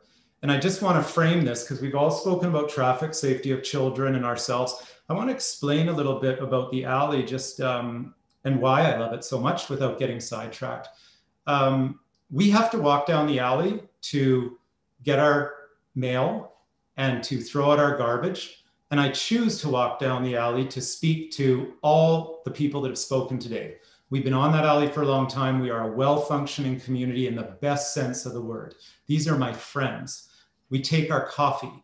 There's no sidewalks. If there's one car that's pulled over on the side to fix somebody's window or to re-roof something, you have to jog around the car. You can't have two-way traffic when there's actually a car pulled over. Somebody has to pull into somebody's driveway to get by, which we kind of like. It's like, it's a nice feel. It feels like an alley, but it's not set up for 10 additional vehicles, let alone an additional 24 or 30, let alone the precedent setting that this will inevitably lead as an argument in the next appeal for the 4 lots down the street, which will be 3 times as large, 4 times as large. So I have a really big problem with that. Even if you take everybody at face value and you take the town and the administration and engineering and you say 10 stalls is enough, let's just say they're a third as successful as the marketing material you have in front of you, which suggests that they would rent out every night of the year. But we know that's not going to happen. Let's say it's only 3 months a year, 90 days, 100 days to make the math easy. 10 stalls going in and out once a day, twice. So that's twice a day for each unit for 100 days. 2,000 times cars are going to come down there that don't come down there now. And that's just 90 days. And that's not the development at the end of the street. I think I don't want to say it's egregious because that seems so dramatic, but it's just not sensible. And I'm right in front of that. It's just not set up that way. I just want to speak lastly about the noise issue that I know my two neighbors both addressed, Drew and Janice. I don't need to, again, restate the argument, the concern for the 4 balconies and the parting. I just want you to know that my partner took it upon himself to contact the city in advance of this meeting to get some information on how we would deal with that. Of course, they said, you can call bylaw. As I think Janice had said, that's not when the problems arise. So then the response was, you can contact the RCMP. That's fair. So we contacted the RCMP. The RCMP let us know that, of course, they'll address the issue, but they will do so in priority of other calls. The nature of this particular call, I would hope they would put low down the ladder. I wish they wouldn't, but I'm assuming they have better things to do than a whole bunch of calls for me, which there will be. And then not only that, then they said, how do they address that when my husband asked the question? Well, they can go out and they can give a ticket, but they generally don't ticket anybody that's short term because there's no point because they don't pay. And they don't generally ticket the owner because the owner isn't the person that actually created the infraction. So really at the end of the day, there's no on-site management, as we've said, and we understand the bylaw was written at a time when even that technology didn't really allow for and didn't contemplate this type of use. So it's complicated. I'm not saying there's an easy answer. We just feel that if I step back and summarize now, and if you have questions or admin wants to address anything, I would have to just say that, technically we get that this is a permitted use right now. And if you accept that logic, a lot of dominoes fall and you can see how bylaws being met and you can come to one conclusion. Alternatively, you can conclude that really the classification itself, as Doug started the presentation, is relatively new. It's poorly understood in terms of both its application and its impact. It's under current review, and it really wasn't contemplated to begin with in the town center district as an at-grade use, which then sterilizes the street. And on top of that, you've got us. We're this really cohesive neighborhood. And we are an abutting neighborhood to a commercial district with all the implications and the requirement to minimize, not to find a balance. That's not how it's written. It could have been written that way. It's to minimize the impact on us. And that's clearly not being done. And then on top of all of that, the last point being, all of these decisions are made in the absence of the umbrella document that really should govern how we view and interpret these, and that would be the downtown master plan that would be current, relevant, and inspired and supported by the town, by the residents, by us. And that we know has been put on hold till 23. And in the absence of that governance, that governing document, there's a lack of framework, and the framework then makes governance, which is now unfortunately your job, very, very difficult. And so all we can do, myself, my husband, my neighbors, is appeal to your logic, your sensibility, to see that this is an ad hoc decision that by the city and administration's own admission will sterilize 10th Street, and by our lived experience will compromise our use and enjoyment under 4.1.5.9.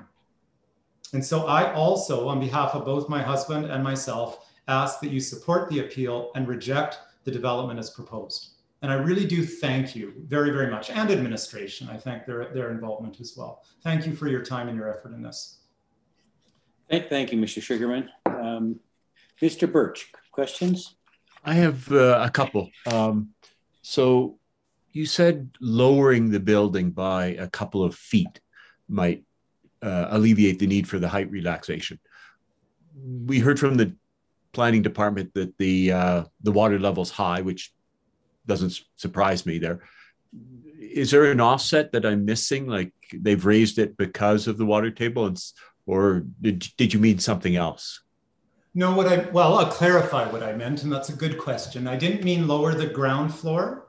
I meant collapse the building so the section gets a little shorter at each level. So keep the ground floor, push the roof down, maintain the slope of the roof, and each floor gets a little shorter. It's less marketable, it's less desirable. It does compromise the top floor and the top floor loft bedroom, but it's doable.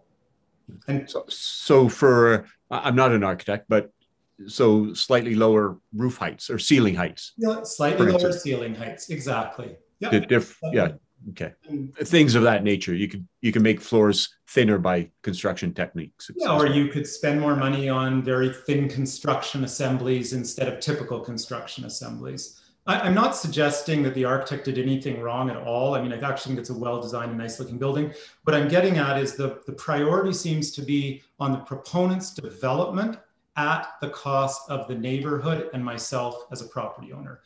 And my concern in this presentation is not their interests, it's mine and my community's. Okay. One of the sections of the land use bylaw talks about increasing the height of the roof and relaxations, etc., provided they don't increase the livable space. And you mentioned something about that in terms of the use of the upper, they're not lost, but the upper stories. Can you elaborate a little bit on that? I can. I don't want to make any conclusions in this regard because, again, it's subject to the structural assemblies, a term we use for how you build a floor or how you build a ceiling and how thin you can make that or how thick it gets. But the dimensions that are provided on the drawings show for the top of a floor to the top of a floor.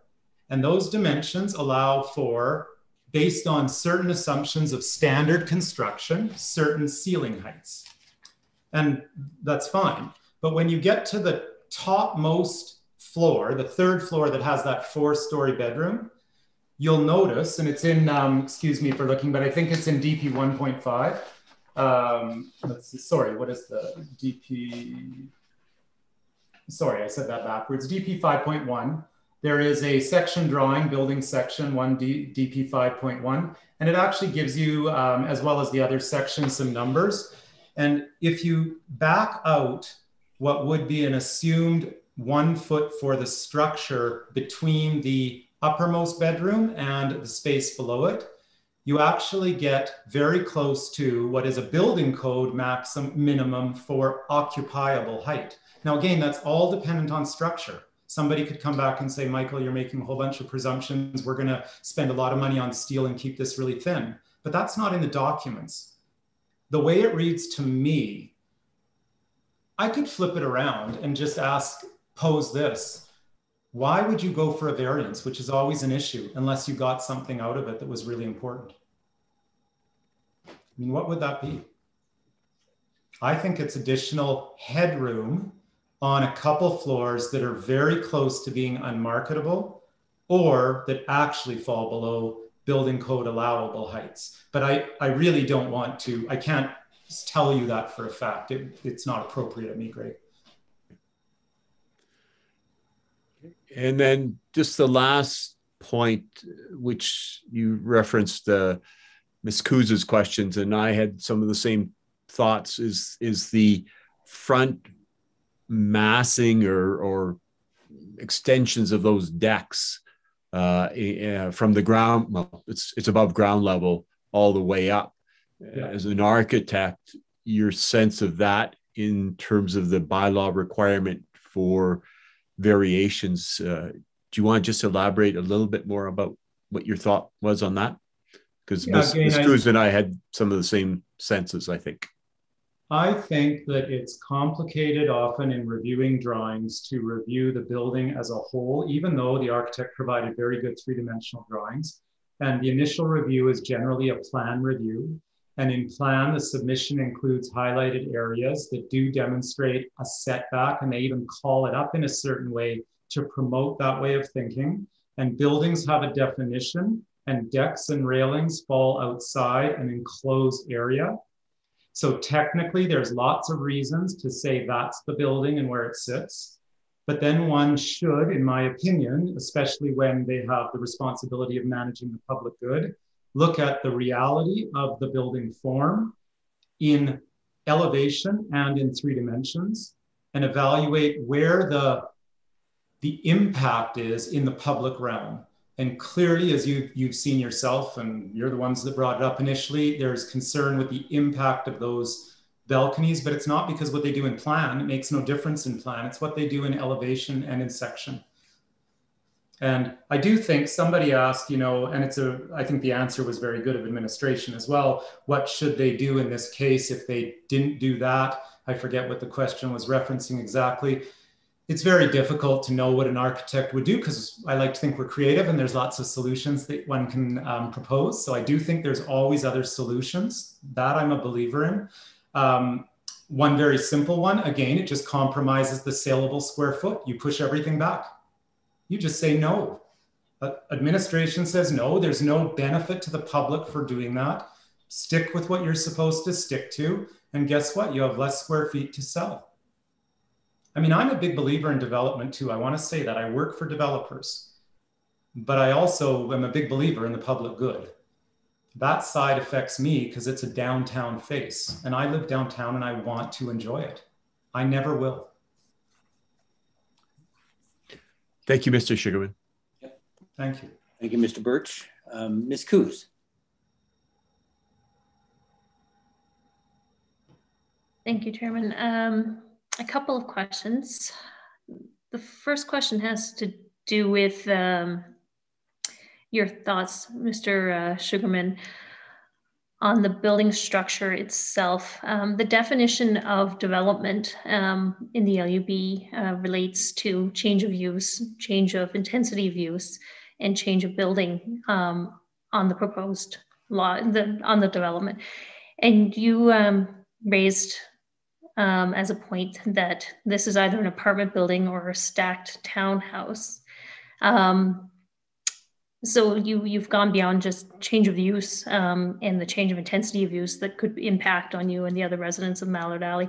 Just wondering if you could classify, or if you know enough to classify, what the new or the proposed structure is, whether it's an apartment building or a stacked townhouse, because the LUB requirements differ depending on that. Having reviewed that, you made mention of 18 stalls, I think. Yeah. I was just wondering if you could comment a bit more or elaborate on what your understanding was of the bylaw, having looked at that. Yeah, I think I understand your point, but please do interrupt if I don't and get sidetracked. I think part of the issue here that I'm facing and my neighbors are facing is there is no clear answer to your question, because we also don't really understand the definition of visitor accommodation. I mean, there's a clear definition. It's a couple sentences long. It does involve the parameters around how long somebody can stay in the unit, as you know. And so it suggests that it's not for residency, very clearly. So that would suggest it's not an apartment building or a townhouse. It's being marketed as vacation rental. If you look at the revenue that they're expecting to generate, even at $300 a night, you'd have to rent them literally every day of the year. So it is from I don't know if the right term is legal point of view, but it is designated as a permitted use as vacation rental. It is being sold as, sorry, vacation accommodation, visitor accommodation, I apologize. But it de facto is being sold to individual unit holders, and there's very little parameter around how that use is defined or any regulations or bylaws set to define it within the town center district. Whereas in other districts, there are accommodation made for certain impacts that are anticipated from visitor accommodation. So here there's none. So we have nothing that governs anything like the size of vehicle that's going to come and park in a certain area, the type of vehicle that's allowed into that area, anytime, any use throughout the day that may be required that's different from simply visitor accommodation, like coming to actually clean. There's no parameters around that in terms of use. So I think it's unclear to us because it's not defined how this particular use that's permitted will impact our enjoyment, because there's nothing that defines how it should impact our enjoyment.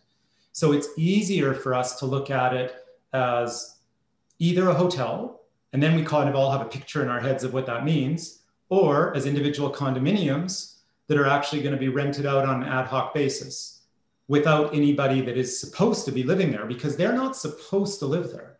That's actually the way visitor accommodation reads. Like it says, it's not for residency. So I'm not really clear in my answer because we're not really clear either. As far as it relates to the question of parking in my reading of bylaw, I just wanted to demonstrate that if I read it as apartment or stacked townhouse, that very clearly there's a parking ratio required that is based on bedrooms. That, to myself and most of my neighbors who I've spoken to in advance, feel is a more reasonable way of looking at parking requirements at a minimum, because we look at the lived experience of the visitor accommodation that we already have on our alley, and it grossly exceeds 1 per unit. So I'm repeating myself now, madam. I'm not sure that I'm answering your question. That's helpful. Thank you. The other part of that question is, what would you characterize the proposed building as? An apartment? Would you consider it an apartment building or a stacked townhouse, just based on your experience as an architect? Well, again, I'm sorry, but it's not as... And if you don't know the answer, that's fine. No, I just want to differentiate. As an architect, it's a certain number of floors, a certain number of bedrooms, it has a certain number of entries, and those could be appropriate for either use. As an experienced architect working with a lot of development, it feels to me more like a townhouse or apartment building, but that isn't me speaking as an architect, if that clarifies things. Thank you.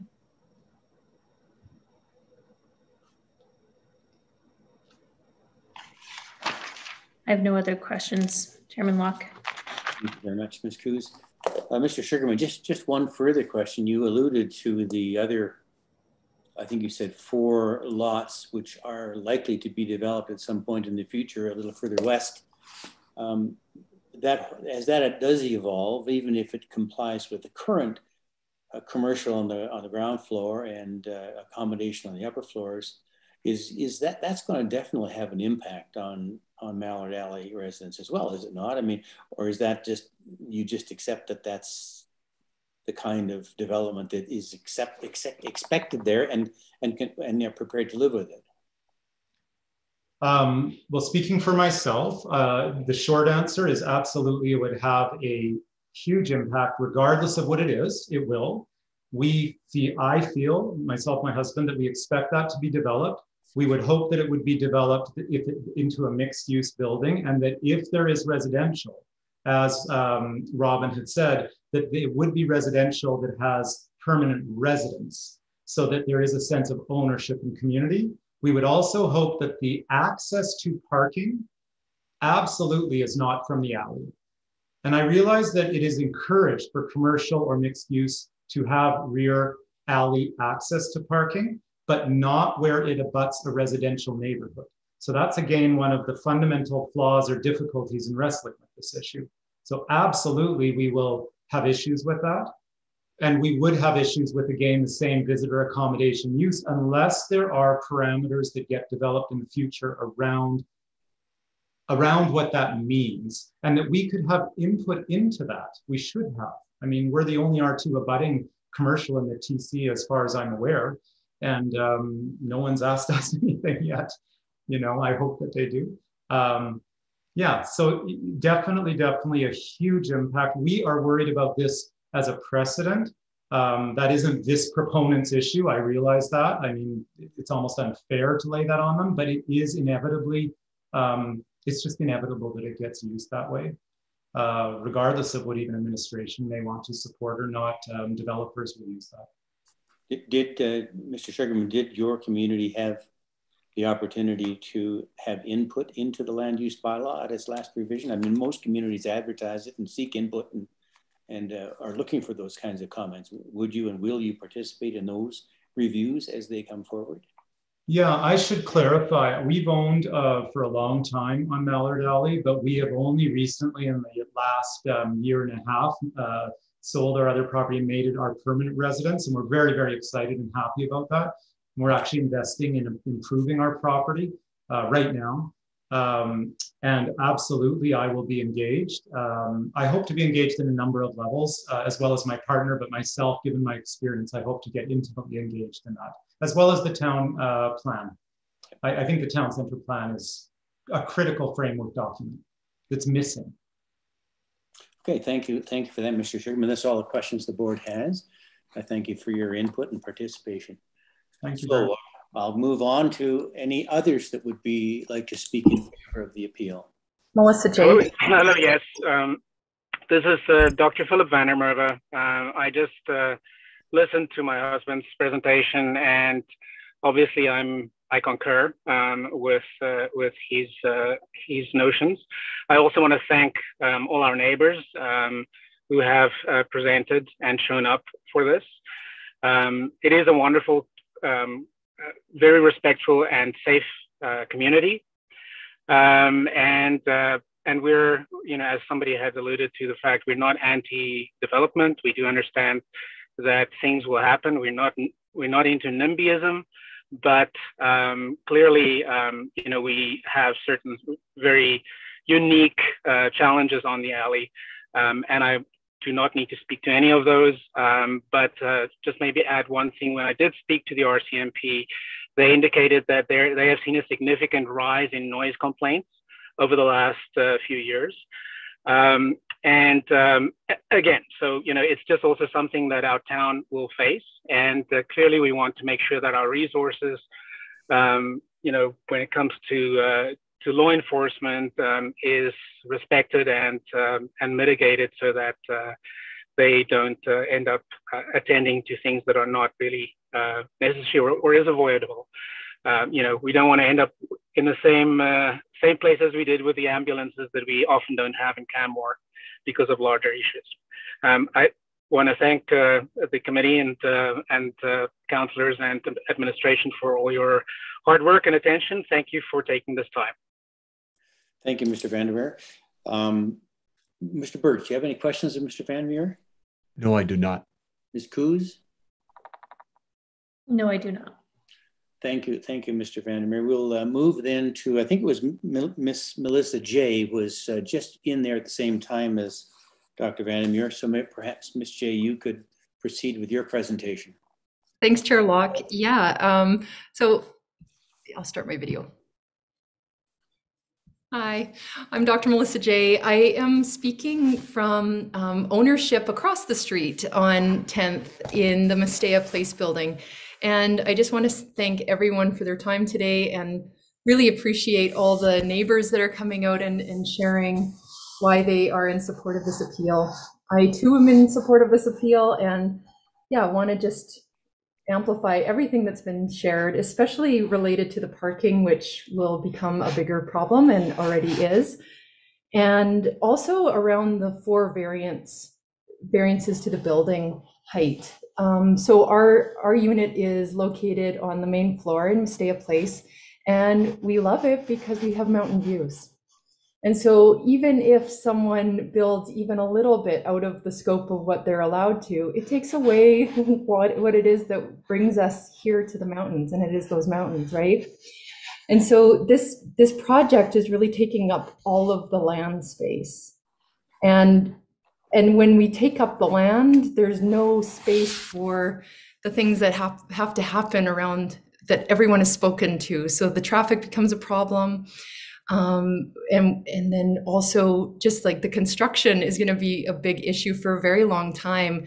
And so I just want to say that I'm absolutely opposed to this but I really appreciate what Sugarman, you just shared, Michael Sugarman, you just shared that, lowering it, we support development and want the downtown to continue thriving. And yet this doesn't seem to align with all of the bylaws and building codes. So that's all from me. Thank you, Ms. Jay. Any questions, Mr. Birch? No, I do not. Thank you. Ms. Coos, any questions? Not for me, thank you. Thank you, Ms. Jay. That's all from the board. We'll move then to any others speaking in favor of the appeal. Mr. Chair, my name's Bill Laws. Yes, Mr. Laws, please proceed.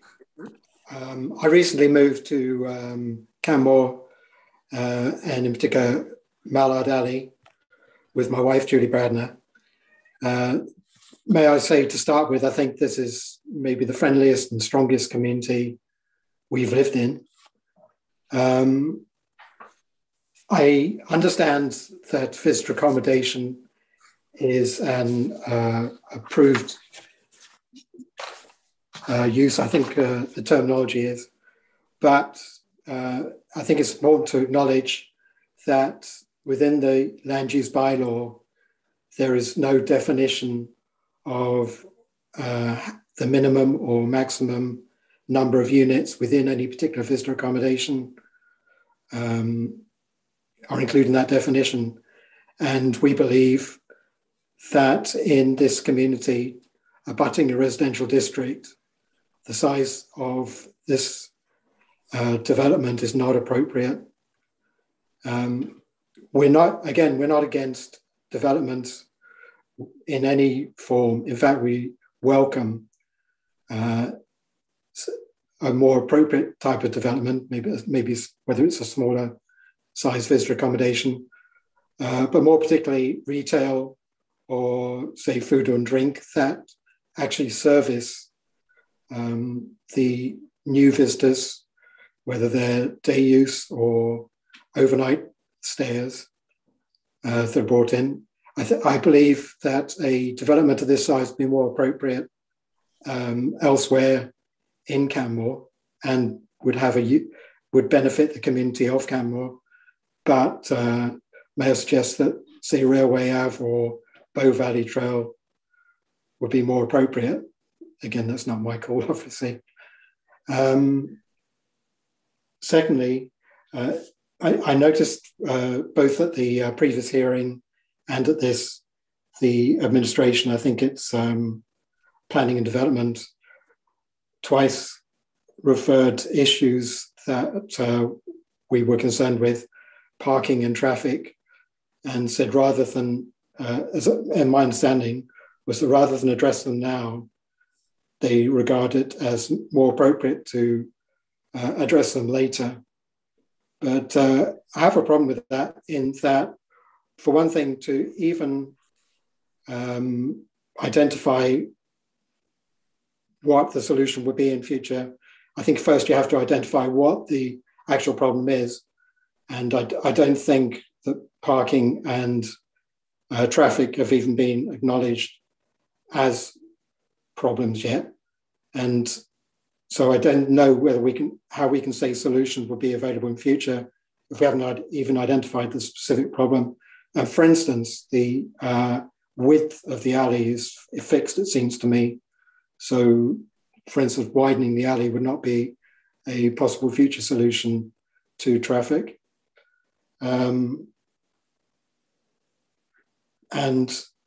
one particular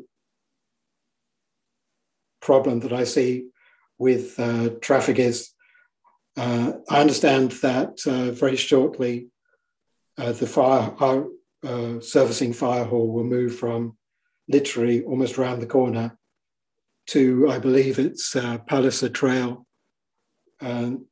which will result in access from the fire hall to us, very possibly being hindered by a train tracks at any time. And there is there's no access behind our properties. So the only access for emergency vehicles is from the front of the property. So any future traffic in the community that results from this residential accommodation and future visitor accommodations that will follow would be of serious concern to us with regard to safety, and possibly even a liability issue for council. I strongly believe that 4.1.5.9 is breached by this property, and I again ask the board to agree with that, and thank you for your time. Thank you, Mr. Laws. Mr. Birch. I have no questions. Thank you. Ms. Coos? None for me, thank you. And none from myself and Mr. Laws. Thank you very much for your time today and participation. We will then move to any others that are in favor of the appeal. Are there any others?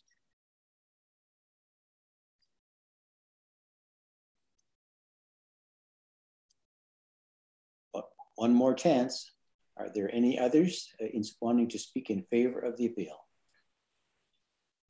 All right, then perhaps we can move on then. And I believe, Ms. Noel, that we have already been provided the additional information that came to us today as it went to all of the others. So I don't think there is any additional correspondence in favor of the appeal. Is there? We received 2 letters correspondence in favor of the appeal, and then 1 letter that was late that I did circulate. That's correct. Okay, so we have it all. That's good. Thank you very much. Those will all be entered into evidence. I would now ask those speaking in opposition to the appeal to come forward and give their names and make their presentation. Are there any presenters speaking in opposition to the appeal? The chair, my name is Chad Russell, applicant on the file, and I would like to speak in opposition to the appeal. Thank you, Mr. Russell. Why don't you just go ahead and make your presentation then? Sounds good. I'd like to do a quick screen share here. I'll run through a brief presentation and just provide an overview and be here to answer any questions as they may arise. Thank you. So just to make sure that you can see this. Is that screen on that has a bit of a cover with the front rendering for everyone? Yes, we can see it. Okay. Thank you. First off, I would just like to say thanks for everyone's time here today. I truly do appreciate the concerns along the back alley and have compassion for these interfaces. I do want to keep my presentation and discussion kind of truly rooted in the planning rationale and void of subjective commentary. That is how we've approached this site. And I'd also like to thank administration. I thought that they did a very fair and accurate presentation on the application. And so with that, I'll just kind of dive right into it. Primarily, I'll just speak to kind of the four variances. I'll add some information that hasn't been touched on, and I'd also like to add a little bit more on the background as how we approached this site and some of the work to date that preceded our application, and then kind of like ultimately where it landed, and a little bit more kind of where it currently sits. This I'll just kind of skim over. We've already seen this, just some information as to the site and context.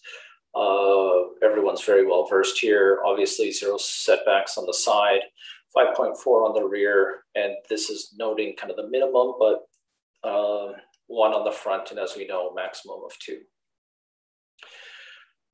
Back in spring, specifically kind of March 9th, we submitted a pre-application meeting to administration on this file. And what you're seeing on the screen here is that pre-application site plan. And a couple like main pieces to kind of just highlight here is that at the time there was a combination of tourist home and visitor accommodation. And so the site layout's a little bit different. I'll speak to that a little bit more in 1 second, but general approach, as we know, kind of two distinct buildings, south and a north, access along the western edge of the site, parking being accessed off the lane, surface parking kind of underneath the building and being visually screened, also waste and recycling in a screened area under the building. Architectural style, looking for kind of like strict conformance to town guidelines, this being kind of like Rocky Mountain architecture that you've seen in our images thus far, significant portions of stone on the front, timber detailing, and low maintenance materials, cementitious siding with large openings to capture views for inside the unit, and also to like help animate those facades with a high degree of openings. And the unit mixes, as they still stand today, kind of mix of 2 beds, a 2-bed truss den, and 3-bedroom units in a bit of a loft format, which will be fairly diverse in the market typology there for visitor comp. As we made our application for that pre-app and that meeting, there were a few items that we wanted to specifically discuss. And again, with this current site plan that was on here at the time, there was essentially 3 stall variants that was being looked for pursuit, 2 stalls plus cash in lieu. And we wanted to just kind of gauge that perspective from the town to see how it would be received. To a lesser degree, kind of bicycle parking, the massing along 10th Street, the roof line in terms of stepping that front back, and the building height. This being, as we've kind of like said, it was a little bit different at the time. It was a little bit greater in terms of the height that was being discussed, and how that would be perceived from planning and the context related to the bylaw. This was obviously, as we talked about, and you've seen, significantly lower than the adjacent property, but in that vein being quite contextually appropriate. And then further to that, the balcony setback. This is a kind of like 2nd and 3rd floor, being the ones that are above 4 meters, projecting kind of 1 meter into the front and rear setbacks. What came back from that meeting was that the planning did not see rationale for varying the parking. 10 accommodation units with only 8 parking stalls, they just felt wouldn't function practically, even if there were some shared parking agreements that could have been in place. Cash in lieu is better for shorter occupancies, not specific with this use. And we kind of had that to take away as one of our bigger kind of redesign exercises to see how we could incorporate it. Bicycle parking might be adequate based on how it's designed, that we developed and addressed later. Planning was generally satisfied with the aesthetic and appreciated the contribution to that Canmore's Rocky Mountain architectural character. The variances related to the massing appeared supportable based on the current plan, but there was a number of questions related to 7-meter eave line, how that was going to be detailed. Not all of this information was available during the pre-app, which was subsequently submitted and, as you know, deemed to be, in their view, supportable. The building height said, yes, this would be a variance, but based on the design, it's supportable as it aligns with the town's character. And the balcony setback, basically kind of saying we're going to have a little bit of additional discussion. Again, that applies to both the north and the south at the time of this application. On the front, it doesn't overwhelm or overlook due to the fact that it is in the kind of like true street public realm, and that further study was on that. So this is just some background as it relates to pre-application that happened in the spring, and kind of where we took it from there. I'll elaborate upon a little bit further. So this is the site plan as it stands today. And as everyone knows and is familiar with here today, there are 10 stalls that are being provided, which meets both the minimum and maximum as per the bylaw. We reduced the main floor building footprint by about 200 square feet to adjust and to accommodate those additional stalls. That was, again, just a bit of a change and a revision to the application based on the discussions that we were having with the town. I think it's always important to provide a little bit of this background, and that, you know, these designs don't kind of come together, we land on something and we put a stamp on it and it's a done deal. There's a lot of back and forth. There's a great deal of, you know, trying to kind of get the right balance. And I mean, again, I do believe that's what's being achieved here as it relates to the bylaw specific to parking especially. Bicycles, there's a requirement for 2. We've got 6, plus all units are designed to incorporate long-term stalls, so that exceeds the bylaw. And the building massing along 10th, we created some adjustments since that pre-app for a better alignment with the bylaw. And that included, at the time of the initial submission, there was a bit of an eave overhanging the 45-minute degree line, and we've pulled that back for, again, better compliance with the bylaw. As you know, that's not listed as a variance because it's not required. The building height, kind of much discussion here, a little bit of like detailed numbers, but we're talking about 2 feet, and this applies to the very small portion of the ridge and the peak. And from our side and from the context and from discussions with the plant, with the town, that is a full kind of over 4 feet lower than the adjacent parcel, 1330 as surveyed. And so when we talk about a 4-story building and we're looking at two feet, and we're looking at an adjacent parcel that is significantly higher, that's a variance from our side that was worth going after due to kind of improving those units. We've heard a lot of discussion on that, but again, in the context, this is a very minor piece, and as such, that's how we've approached the application and submitted this document. And then the balcony projection, the south elevation does propose balconies into the setback by 1 meter.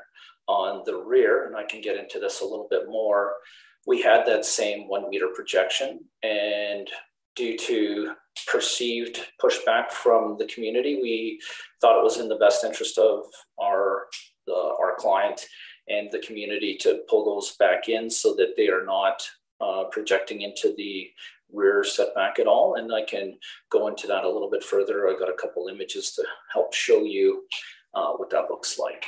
But I do want to say I've heard some discussion like what is a 1 to 2 meter setback? What's the intent of that? And again, we talk about the intent of it is to create a pedestrian friendly environment. And I think it's really important here to decipher that a 1 to 2 meter, 1 maximum 2, or 1 minimum 2 maximum is really trying to make a tight street section. And you get that pedestrian activity by framing the street.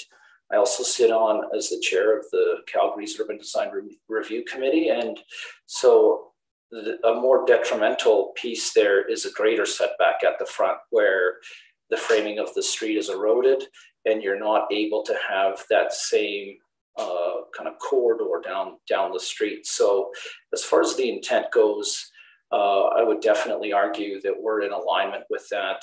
The building obviously isn't in that setback and projecting into the setback, and just the balconies, and further, that's a small portion of balconies on levels 2 and 3 only. So kind of looking at that piece, here we are. You've seen a similar slide. This is one that we created, but very similar to what planning created. I'd also like to say it's from a height perspective, just on the peak, that's a 5.5% variance compared to the 3 meters above grade. And again, you start to see the difference in kind of size to the adjacent parcel and amassing that, again, when this adjacent parcel, if it's ever redeveloped, this was very contextually appropriate. And the degree difference here is it's not going to be perceived from grade. It really won't be. I do a lot of work on projects like this, and I can assure you that 2 feet on the top of a building is not going to be perceived by anyone, even if you're looking for it. But that is kind of the degree of discussion that we're having here. And again, trying to make sure that it's aligned with the bylaw, and we felt that it was appropriate due to its context. On the south elevation, just looking at kind of like this is the second and third floor is very similar to the amount that's popping out here. Kind of like highlighted is the degree of projection into the setback of that balcony only. When we talk about how it animates the facade and alignment to the intent of the bylaw, and some questions to, well, what would we do if, why not just say push it back? And, if as you look at this front elevation and what happens here, it could just get pushed back. It would have less articulation. I do not think it would add to the pedestrian environment. I think it would detract from it, and that's why we submitted it the way we did. But again, if you did just push it back, take a little bit of area out of the unit, I think when you look at how that is for the public good, it now would conform to the bylaw. That variance isn't required. Why would we go after the variance? It's because we think it's a better project with it. Net result is, sure, it'll add a little bit of area in the unit, but a bigger piece of that, in my opinion, is we think it looks better and has a better feel on the street. So that's kind of just a little bit more background as to that balcony on the front. And kind of glazed over is, here's the rear elevation, and you can see we did the exact same thing here. So, and it is possible. I'm not putting something forward that's not possible. I just feel that this facade has the exact same sorts of proportions as the front, with no meter cantilever of the deck. Again, it did at one time. Our original submission on May 20th had it bump out, and the architectural expression here was closer to the front.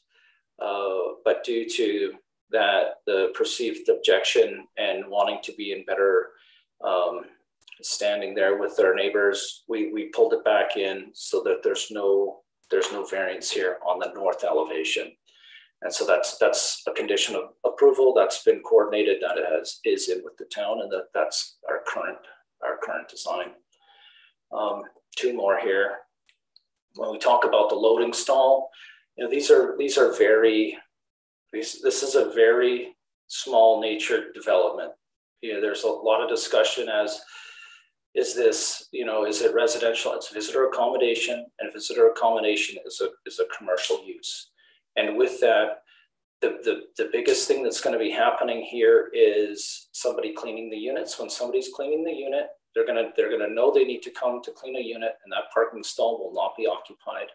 So truly, there's no need for a loading stall. That's typical with other developments in and around town. But even if those don't set the precedent, the fact of the matter is a loading stall is far more than the size of this development would require. And as such, we submitted it without it. And then the last one is the entry feature at the front that faces the street and sidewalk. We've been working with administration. This was not perceived to be an issue from our side or from their side.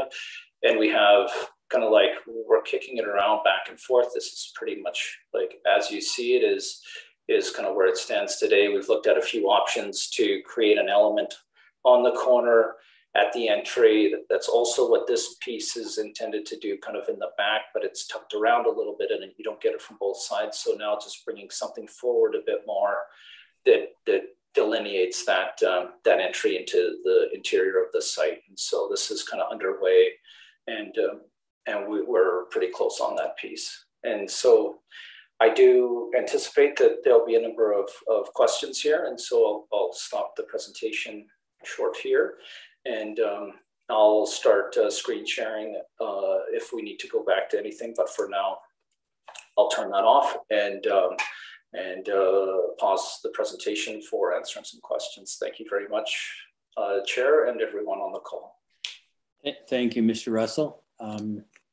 Mr. Birch.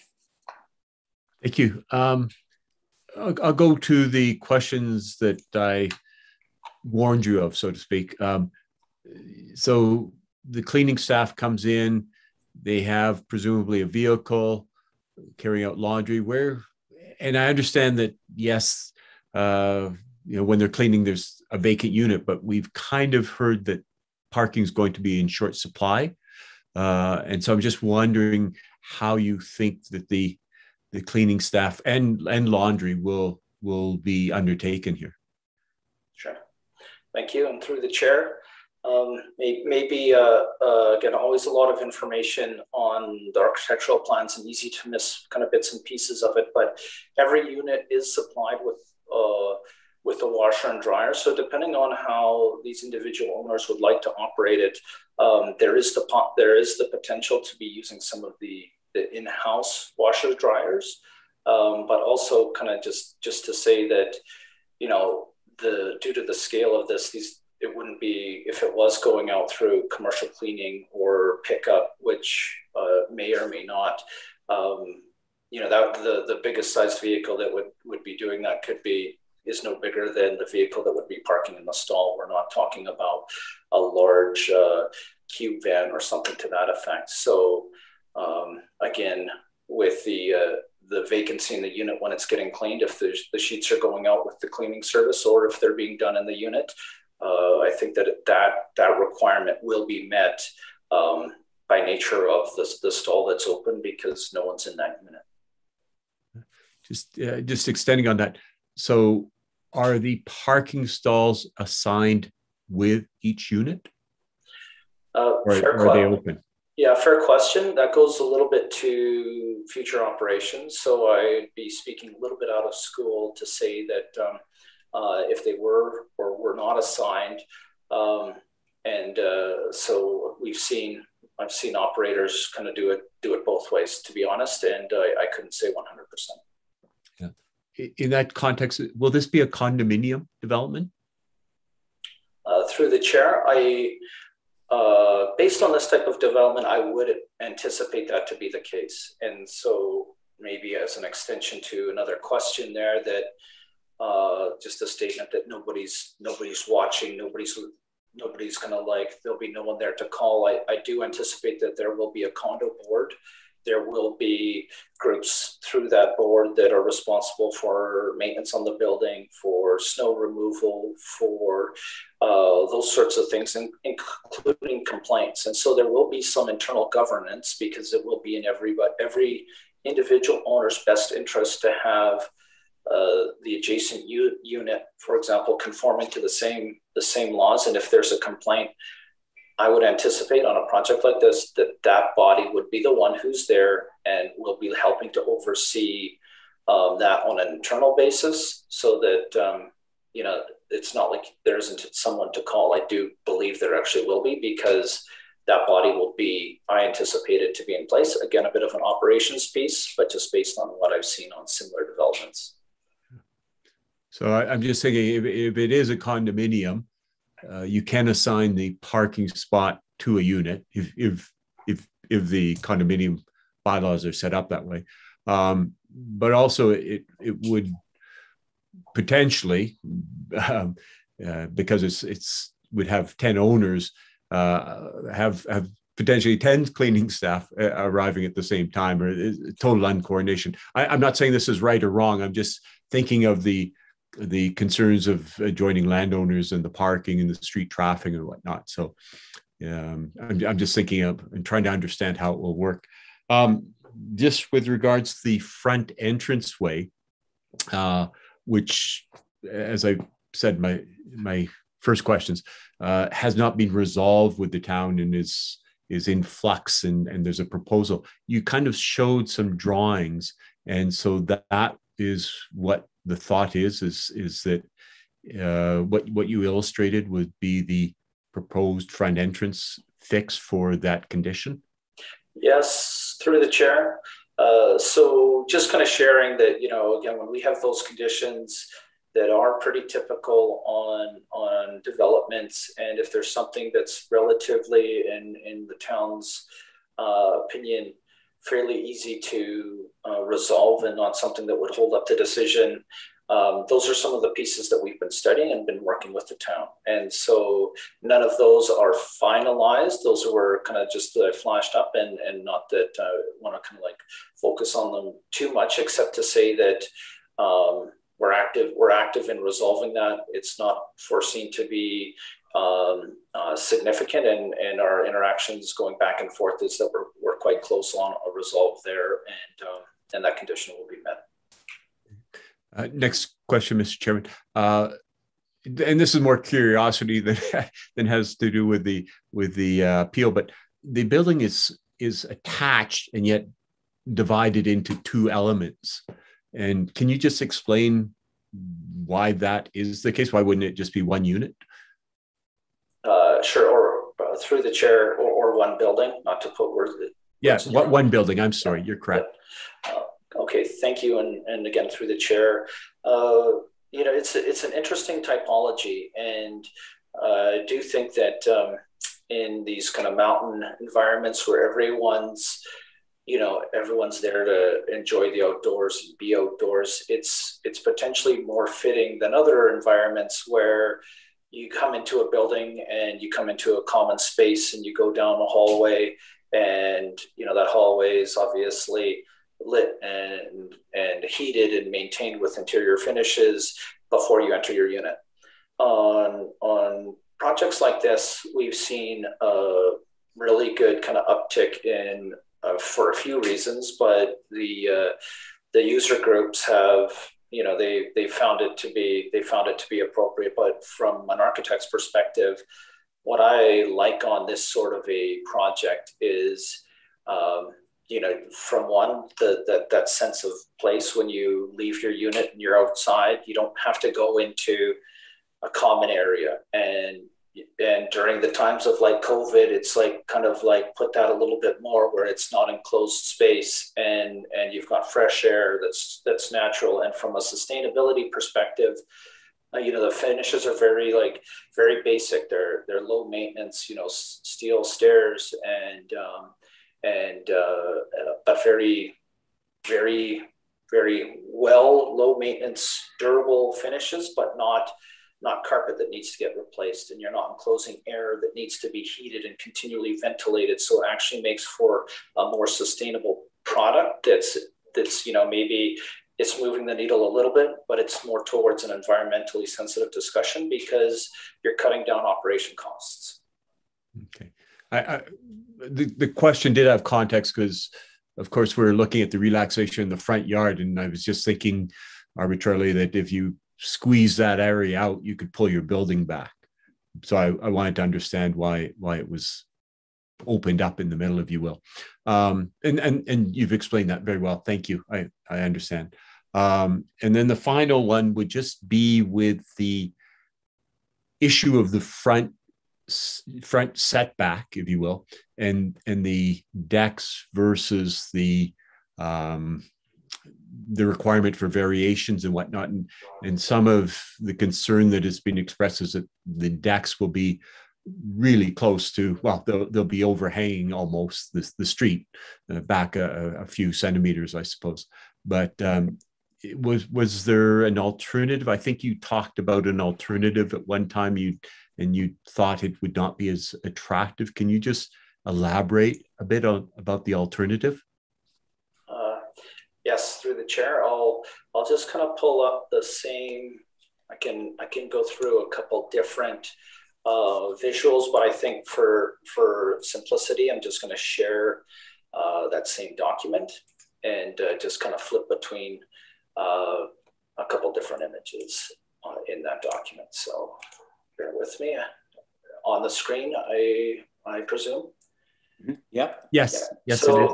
So again, back to the front bit of the dusk image, you can kind of see how we've got this building form. It steps, the masses are kind of like, what we kind of like, in terms of our thesis and approach to the massing, kind of like these two stone kind of bookends, and then a good portion of the building pushed back. And yes, there are some decks that are projecting here. And you can kind of visualize it because it's what we did at the back. And so when we look at this and we push the balconies back, it has a far greater feeling of this being flat. Now it's a slightly different context because we've still got the parking that's covered and hidden underneath.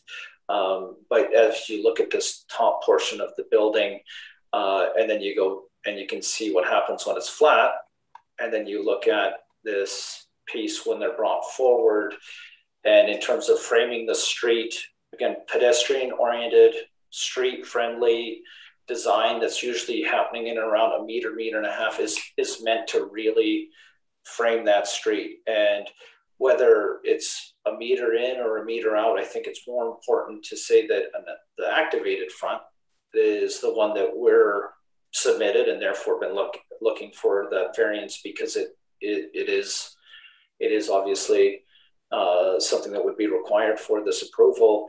But by just pushing it back, we think that it downgrades the amount of articulation on the front, and that's the main driver as to why we've submitted it in this fashion. But as it relates to the effect on the street, we think this is a better solution, and again, fairly minor as it relates to that pedestrian realm happening inboard of the property line. Thank you. That was helpful. Those are all my questions, Mr. Chairman. Thank you, Mr. Birch. Ms. Coos, any questions? Oh, you're on mute.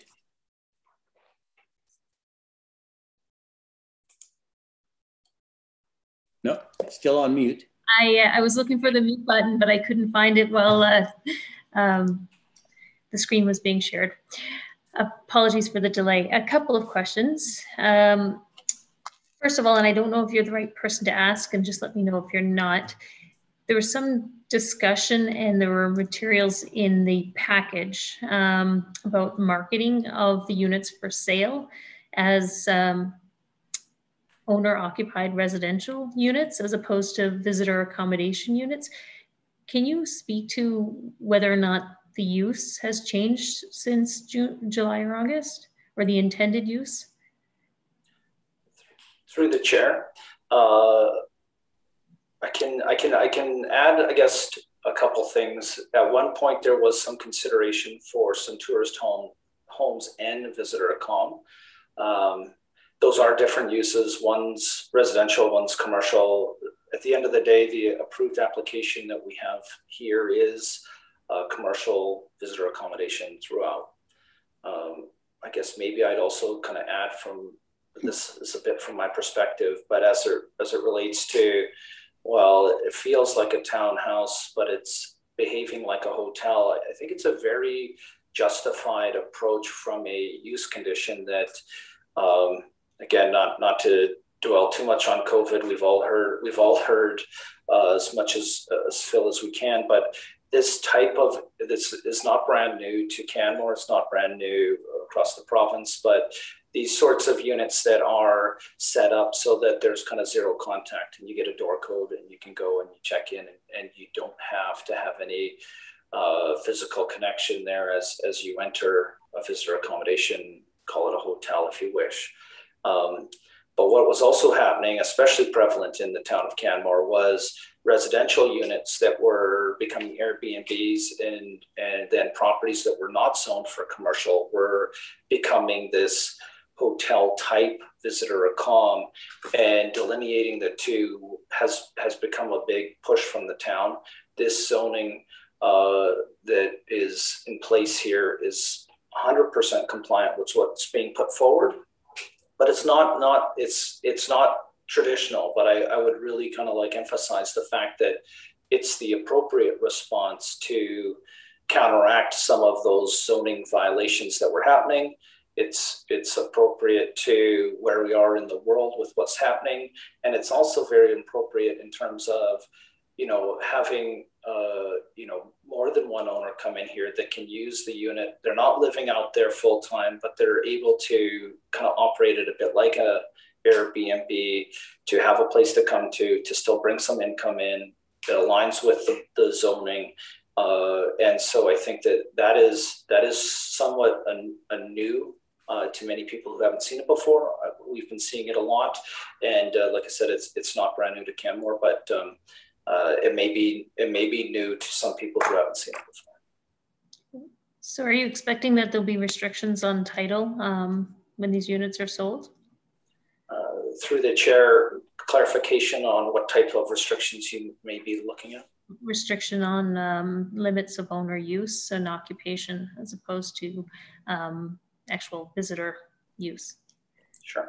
Through the chair, I would anticipate that kind of just like any zoning, any infractions as it relates to how the property is being used does become a bit of a bylaw piece.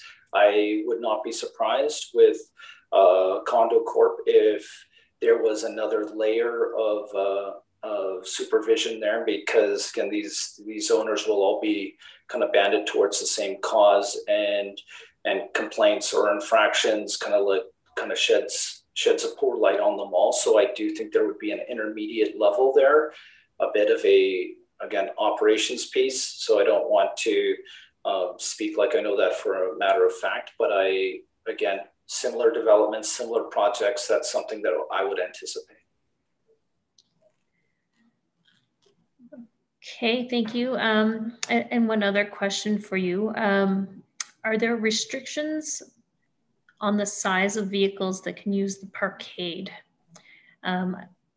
And as an example, just to clarify the question, in the Spring Creek area, there are several buildings where large trucks and large SUVs cannot access the parkades and therefore are forced to use street parking. So I'm just wondering your particular design parkade, it's hard to tell from the drawings, if there are length or height restrictions that will restrict the visitor's ability to actually park in the designated stalls.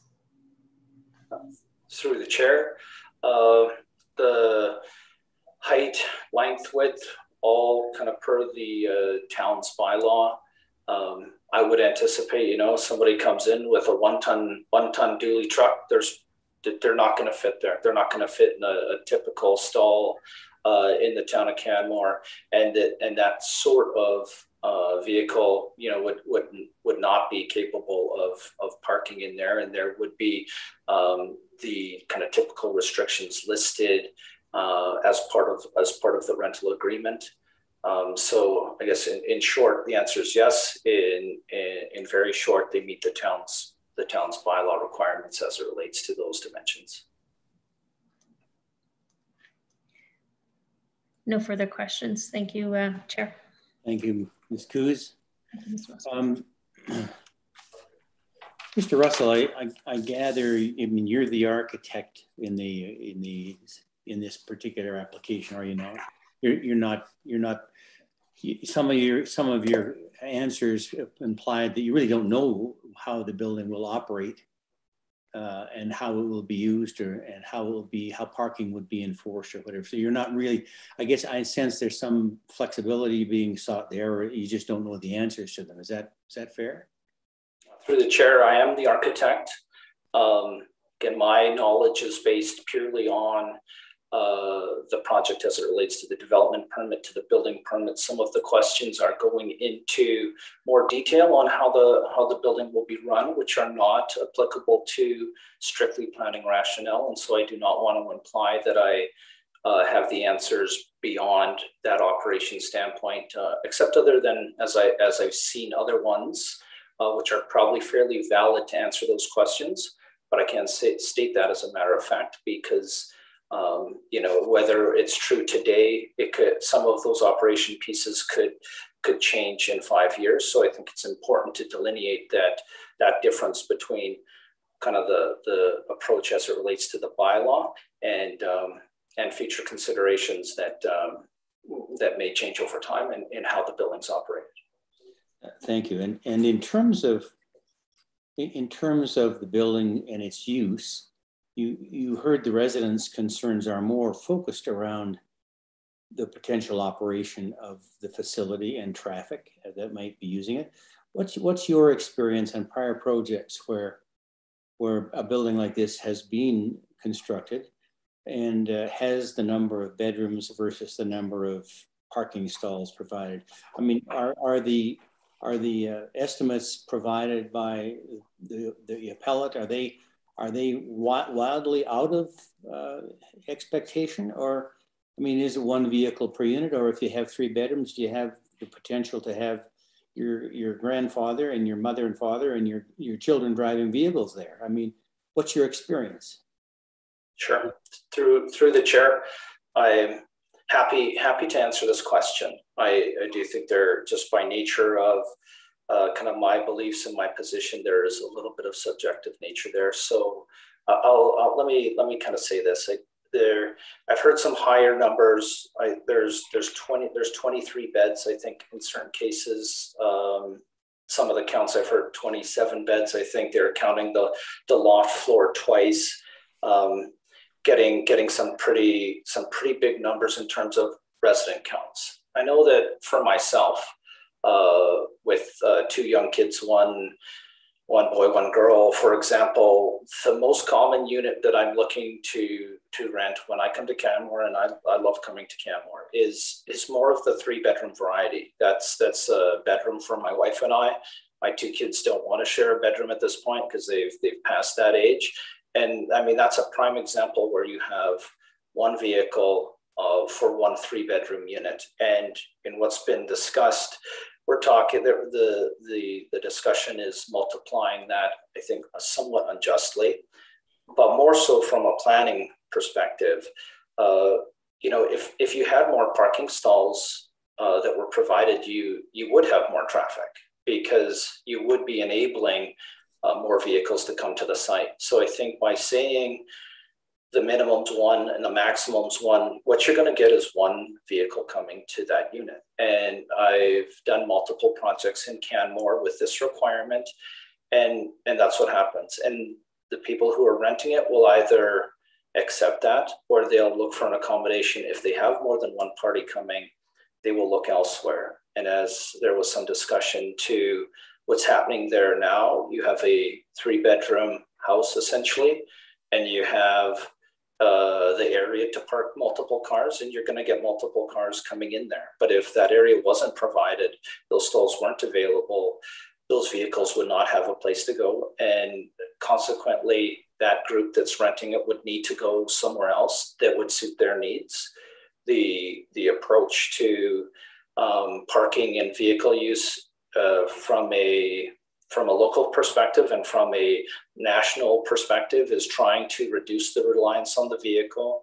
There are multiple modes to get out there to Canmore, through the shuttle, through buses, through a few other ways, and that is likely to become more over time as vehicle ownership begins to decline, as that cost continues to go up. And so I think what's proposed here is a very fitting response to say, we know people have cars, you have 1 spot to park, and if that's not enough for you, then you're going to be looking to go somewhere else, or figure out how to carpool in a different place to put your car, because there's simply no room there. And I think it's a valid approach, and that's a long-winded answer to your question. Okay, thank you, Mr. Russell. Those are all the questions of the board. So I thank you for your remarks, and you can step down now. Is there anyone else that you're aware of, Mr. Russell, that will speak to in opposition to the appeal? Through the chair, not to my knowledge. I know I've kind of fielded a few things with my group. Obviously, we could have got kind of multiple people from the same side here, but I was the lucky candidate to speak here today. And again, I do truly appreciate everyone's time. And I'm aware of the project that's down the block. And again, back to the community, you know, it's, you know, as I heard, unjustly or justly, this will set a precedent. I do think that's a totally different parcel. There is the ability to access not off of Mallard on that. So I do think that as it relates to the vehicle side of things, you might end up with something completely different there. And it's tough to speak to it when when nothing's on the table, and every application needs to kind of stand on its own. And in my opinion, as it relates to the current bylaws that are in place, and deviating from that is something that, you know, from a approvals point of view, can't really be done, because that actually sets a more dangerous precedent than anything else. Okay, well, thank you very much for your thoughts. And with that, then, I think we then move to any other speakers who may neither favor nor oppose the appeal. Is there anyone in that category?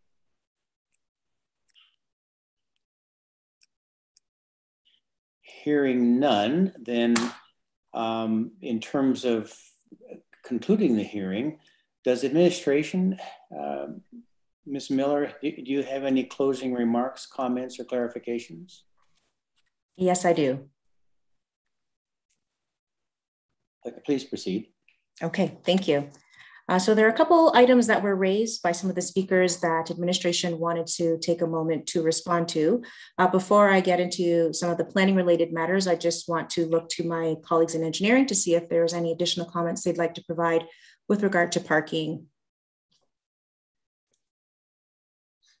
Yeah, I would like to speak. Please go ahead. Thank you. So yeah, I just want to acknowledge that we've heard some traffic concerns about this development, and provide a little bit of context around the classification for Mallard Alley, which is a local roadway that our department expects the traffic generated by this development to fit within the town's engineering guideline for this classification of road. That said, I do also want to acknowledge the context of Mallard Alley, that it's a shared space between people and vehicles. It has a 6 meter wide right of way. And just share that the town has processes to review operational concerns from residents. It's quite common for us to receive these sorts of requests from the community, and to review opportunities for traffic calming and so on that suit the space, and for that to be addressed based on priority and funding through our capital programs. So I'll just note that these requests have also been shared with us as a separate request from a member of the community. And that input's been heard, and it's being reviewed by our department right now separately from this development, and which is providing access and parking that's consistent with the town's guidelines and requirements. I think at this point, I don't have anything that has not been discussed in terms of parking, so I'll pass it back over to planning. Thanks, Claire. So through you, Mr. Chair. If I may, Mr. Chairman, and this could be to Lauren Miller, how would you like us to approach the questions that we may have, individually or at the end? Maybe at the end, I'd like to make our concluding comments, and because those comments may address some of your questions, and then we could address questions at that point, if that's okay with the board. That was my intention, Mr. Burke, was to wait until admin had filled it. Yeah. Okay. Go ahead, Ms. Thank Miller. you. So through you, Mr. Chair, a couple of items that we just would like to speak to. The applicant has mentioned it somewhat, and so just want to reiterate some elements. With regard to a change of use, was alluded to in one of the submissions, and one of the speakers mentioned that there might be a change of use application that has been submitted. I can assure the board that there has been no application for change of use submitted at this point in time. Administration can only move forward with what the applicant has proposed, and that is a visitor accommodation. We can't assume ill intent of the applicant, nor try to predict if or how the building could be used in the future. If a matter of non-compliance were to be identified in the future, we would be in a position to address it at that time. I'd like to speak to some of the comments that were made about the ownership. We cannot regulate the ownership model that the applicant chooses to use for their development. The town's primary concern is how the building is being used. Whether the use itself is owned by a single owner, multiple owners, conglomerate of owners, this would not prevent the building from being used as its approved use, which is a visitor accommodation. There were also comments made about users. And we'd just like to make clear that as planners and land use regulators, we don't regulate users, we regulate use. Therefore, as part of our review of proposals, we do our best to limit speculation about the type of clientele associated with a particular use and the behavior they may or may not demonstrate, as it has been noted to be discriminatory. So just wanted to note that we are strictly focused on the use of the building, not the users. There was also mention about prioritization of needs. Our goal in our reviews is to balance the rights of the property owner and their right to develop their land, along with the concerns and needs of the public. We do our utmost to work with applicants to find a reasonable balance of the needs of all stakeholders. The review of the application on this matter was not a prioritization of the applicant's needs over that of the public, but it was, to a certain extent, an acknowledgement that there is legal limitations to what the town can and cannot require of a developer. We may not always agree with what the regulations are in place at that time, but we're not in a position to, as one speaker mentioned, bait and switch, to change those regulations on the fly once an application is submitted. With regard to parking, one speaker mentioned that it might be more reasonable to calculate parking based on the number of bedrooms. We do, as Ms. Ellick mentioned, we do hear the concerns about the parking ratios. And while there might be ideas of different ways that we could apply or determine the parking required for a use, the fact remains is the 1 stall per accommodation unit is the regulation that is in place at the time and is the most that we can require.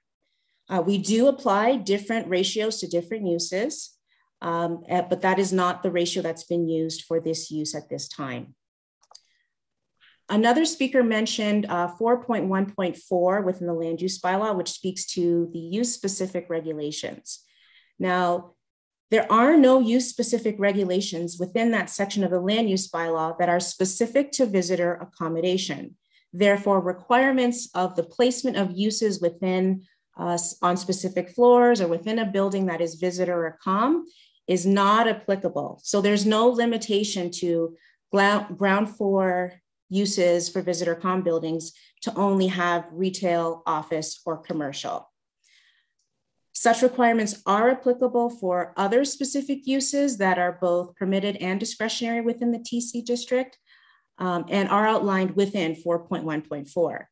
The figure does note different uses on different floors, but this is strictly for illustrative purposes, not directive ones. There were some comments made about future reviews or council direction on this particular matter. I did want to clarify that the council direction that was referenced, that was made at the September 7th regular meeting of council, was in response to a motion that was made some time ago where council directed administration to undertake a public consultation process to deal with the short-term tourist home rentals of detached dwellings, not visitor accommodation as a whole.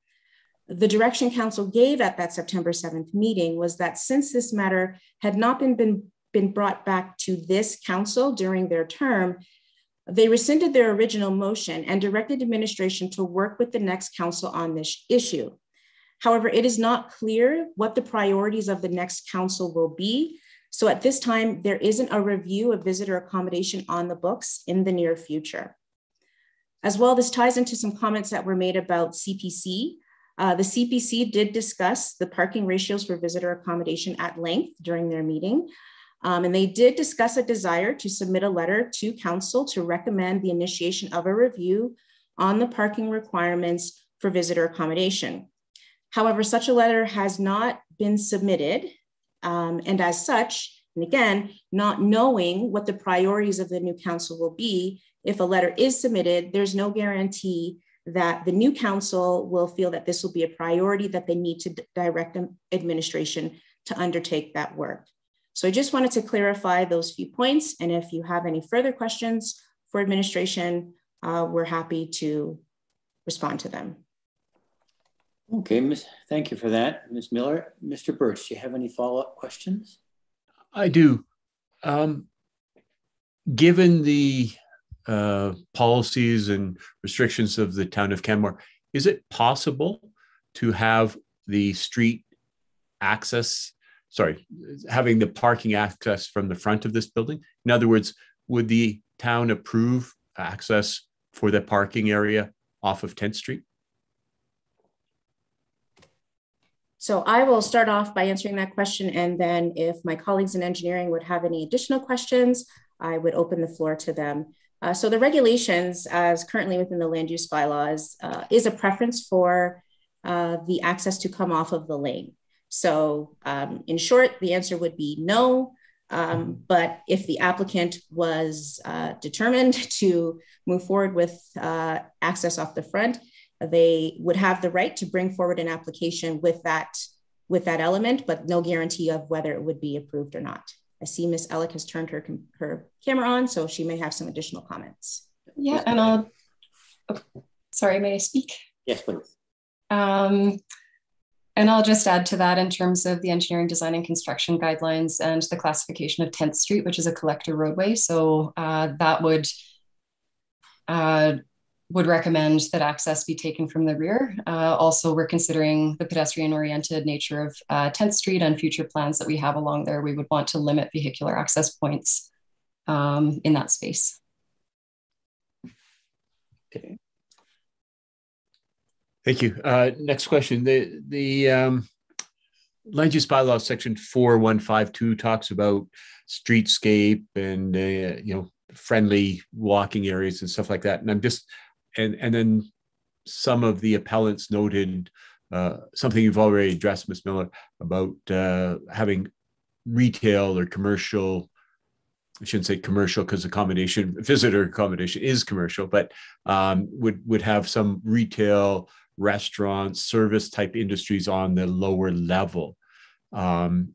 Just for clarity there, is there anything in the municipal development plan or the land use bylaw that you're aware of that would kind of lean applicants towards having that kind of more retail service type commercial space on the main level?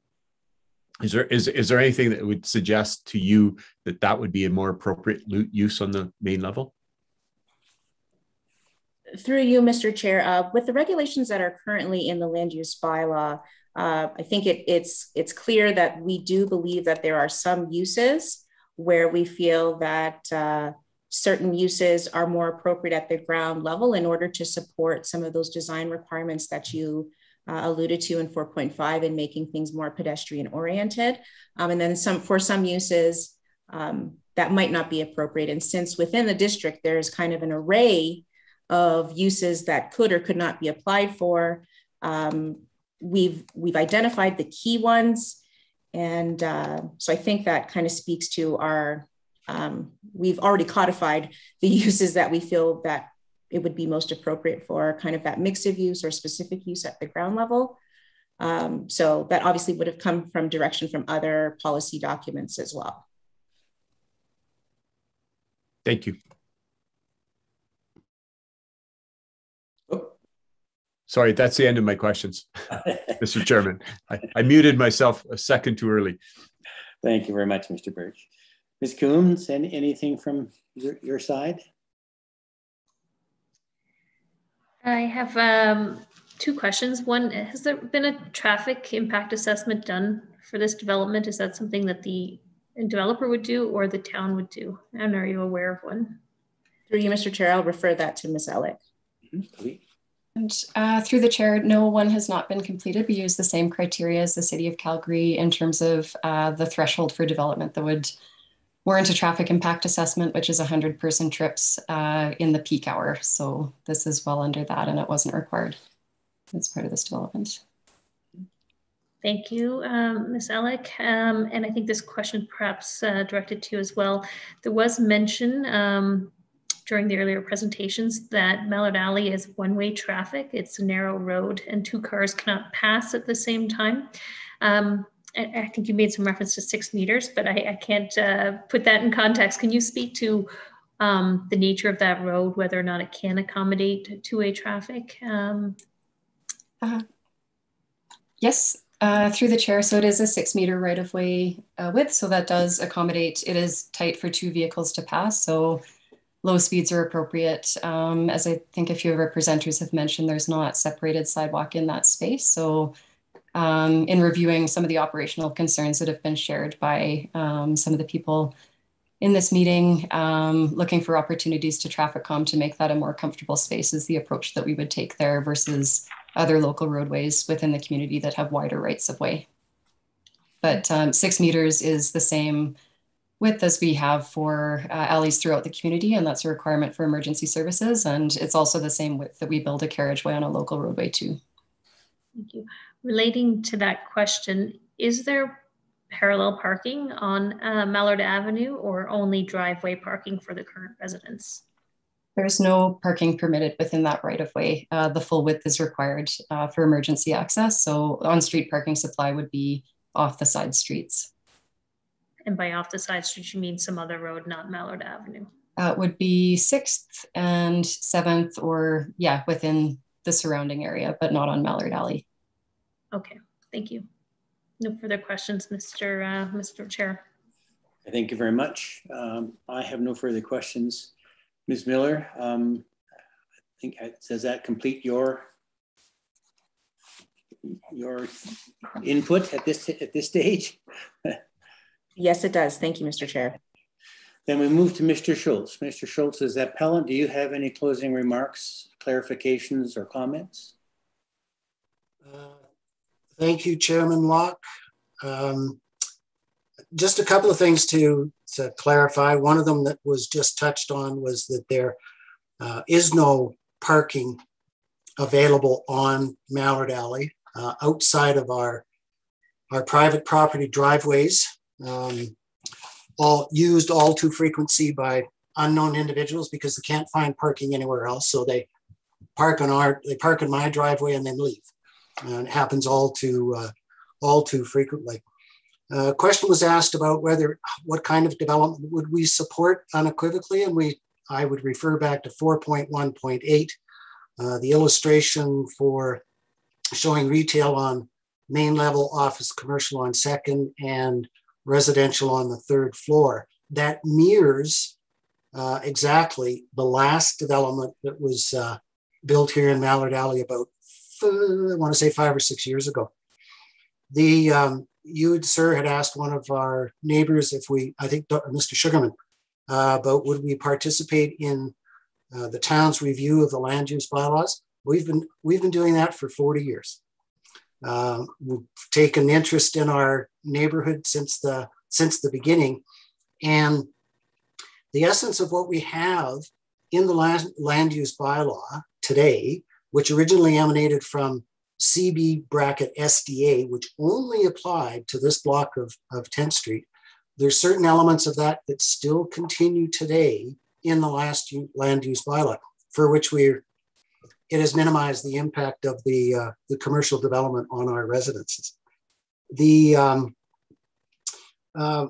of the questions that I've got, and I'm just going to leave it with you, it's why so many unresolved issues with regards to what this building is going to look like that have been raised here that are unresolved, but we're going to get a approval. To me, it seems to be a rather odd way about going about planning that, well, let's just approve it, but we have all these issues to be addressed and subsequently resolved. I want to make comment to the proponents' comment about people coming to, he cited as his family as an example, himself, his wife, and 2 children, prefer 3-bedroom units so the kids don't have to share, they come in one car. That's one example. And that he went on to say, look, people, if they can't find appropriate parking at accommodation that they're looking for, they're going to choose other accommodation. They're going to make other accommodation choices. In a word, that's nonsense. That's utter nonsense. We don't make our accommodation choices based on available parking. And we have more than enough anecdotal evidence here with the existing structure about multiple cars being used in this property. 23 or 27 bedrooms is rather moot. Let's go with what the proponent has said is 23. we're not going to see on any given night only 10 cars show up. It's a ridiculous idea that that's going to be the case. Lastly, and I appreciate the town, well, it's going to be second to last now. Wanted to point out that the empty lot, which we're so concerned about what will be developed in the future, and I understand the town's reticence to get ahead of that because they can't deal with anything, a development in a vacuum.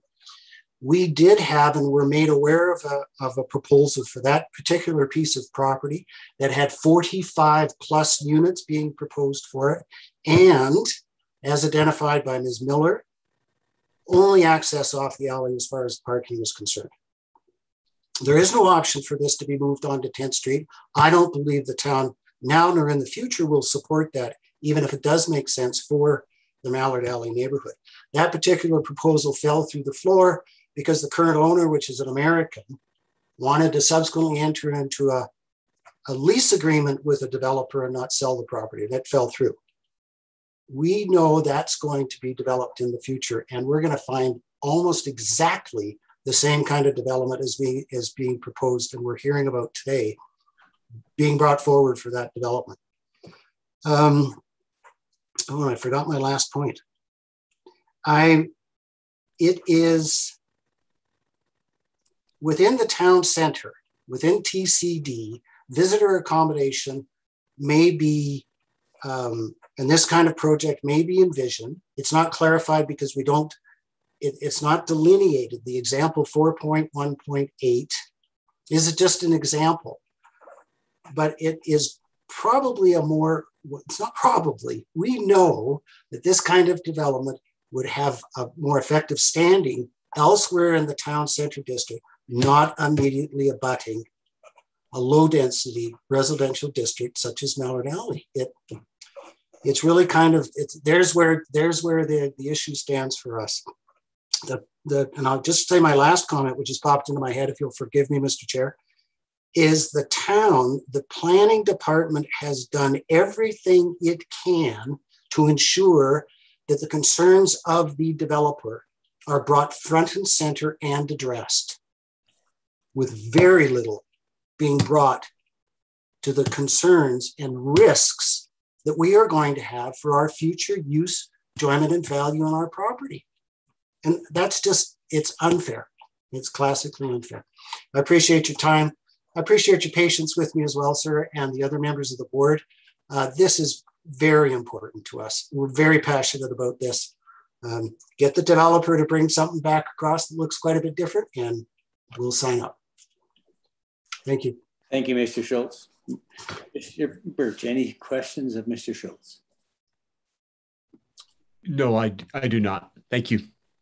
Ms. Coos? No further questions. Would like to thank you. Yeah, thank you, Mr. Schultz. That is all of the board's questions, and I thank you and your colleagues for participating today. The information exchange, I think, has been very interesting and valuable.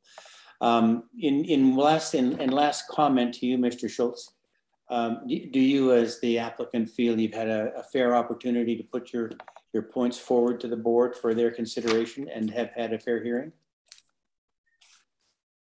Yes, sir, I do. I think that all of us have been given a very open opportunity to express our concerns, and we appreciate you receiving them. Okay, thank you very much for that.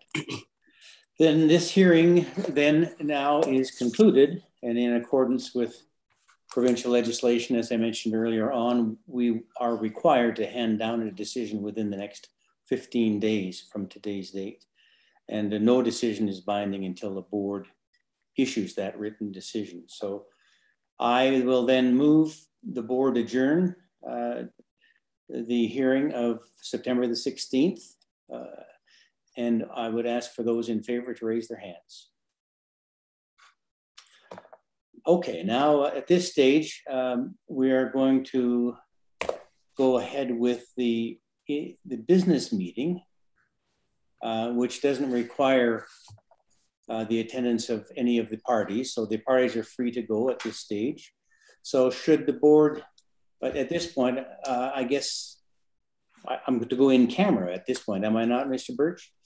I think we would normally do the in public look after the business meeting, just in case anybody wants to be around. So we've then we've adjourned the hearing dealing with the appeal, and we will now I move the board return to the public hearing to deal with the business meeting.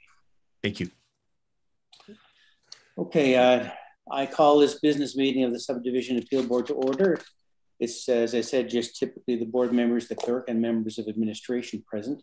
But if there are members of the public present, you may certainly choose to introduce yourself and stay online, but it's not necessary. My name is Graham Locke. I will be chair for this hearing. All members and comments shall be directed through the chair, and the board members are Mr. Birch, Mr. Greg Birch, and Ms. Michelle Coons. I had to look at your name in the picture. Short memory. To the clerk and the board, are there any additions, deletions, and changes to the agenda as provided for the business meeting?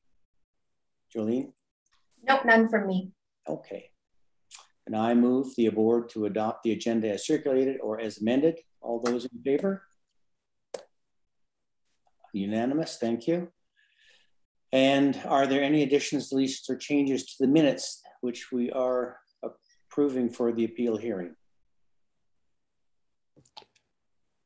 I don't have any, and I'd be willing to move, if you want, the December 15th, 2020 appeal hearing meeting minutes. Yeah, thank you for clarifying that. I didn't want it to be confused with the current hearing.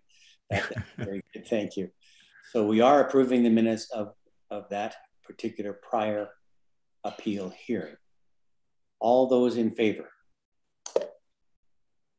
Unanimous, thank you. And Mr. Locke, I would move the minutes of the business meeting of December 15th as well. Very good. And all those in favor? Yep. That's approved, carried unanimously. We don't have a confirmed scheduled business meeting next, do we, Ms. Jolie? No, we do not. Okay. So there's no other business that I'm aware of? Not a next scheduled business meeting. Okay. It would be tagged with an appeal. Okay. There's no other business at this time. On the agenda, I did put the refund that was asked for the application fee. Right, you are. And yeah. Okay, so how should we deal with that? Would you like to speak to that, or would you like me to speak to it? Well, I can say, and Ms. Miller can speak up if I'm missing anything. But so at the time of the notice of appeal, the Subdivision and Development Appeal Board bylaw didn't have anything in there saying that let me rephrase that. We had in effect an SDAB refund bylaw that said that a appellant could request a refund and then it would be up to the board. But now currently we have amended that bylaw, and we now say that the board cannot consider appeal refunds. And the only way that a fee can be refunded is if they withdraw their appeal before anything is booked. So you're bound to go by the bylaw in effect, and the bylaw in effect right now does not allow you to consider a refund. I did want to put it on the agenda to acknowledge it, since the appellant did ask for it and it was a valid ask at the time. Right. Okay. Is there a motion required to let the appellant know that we are denying it as per the bylaw? Yeah, I think you could just say that you would make a motion to deny the request for refund of application fee. Okay. I'd make the motion more or less as you just said, Jolene, but with the addition because of the wording of the bylaw. So in short, something like the board denies the request of the appellant to refund the application fee because the current bylaw does not allow such refunds. Something like that. I think that's fair. That's a good way to put it. All in favor? Okay, then Then do we need another motion to adjourn? Yes, please. Okay. Also move. Second. Okay, so we're, thank you. That's unanimous. Then we should actually chat about next steps, right? Do we? Yeah, we'll just get Katie to cancel the live stream on YouTube, and then we can. Yep. Carry on.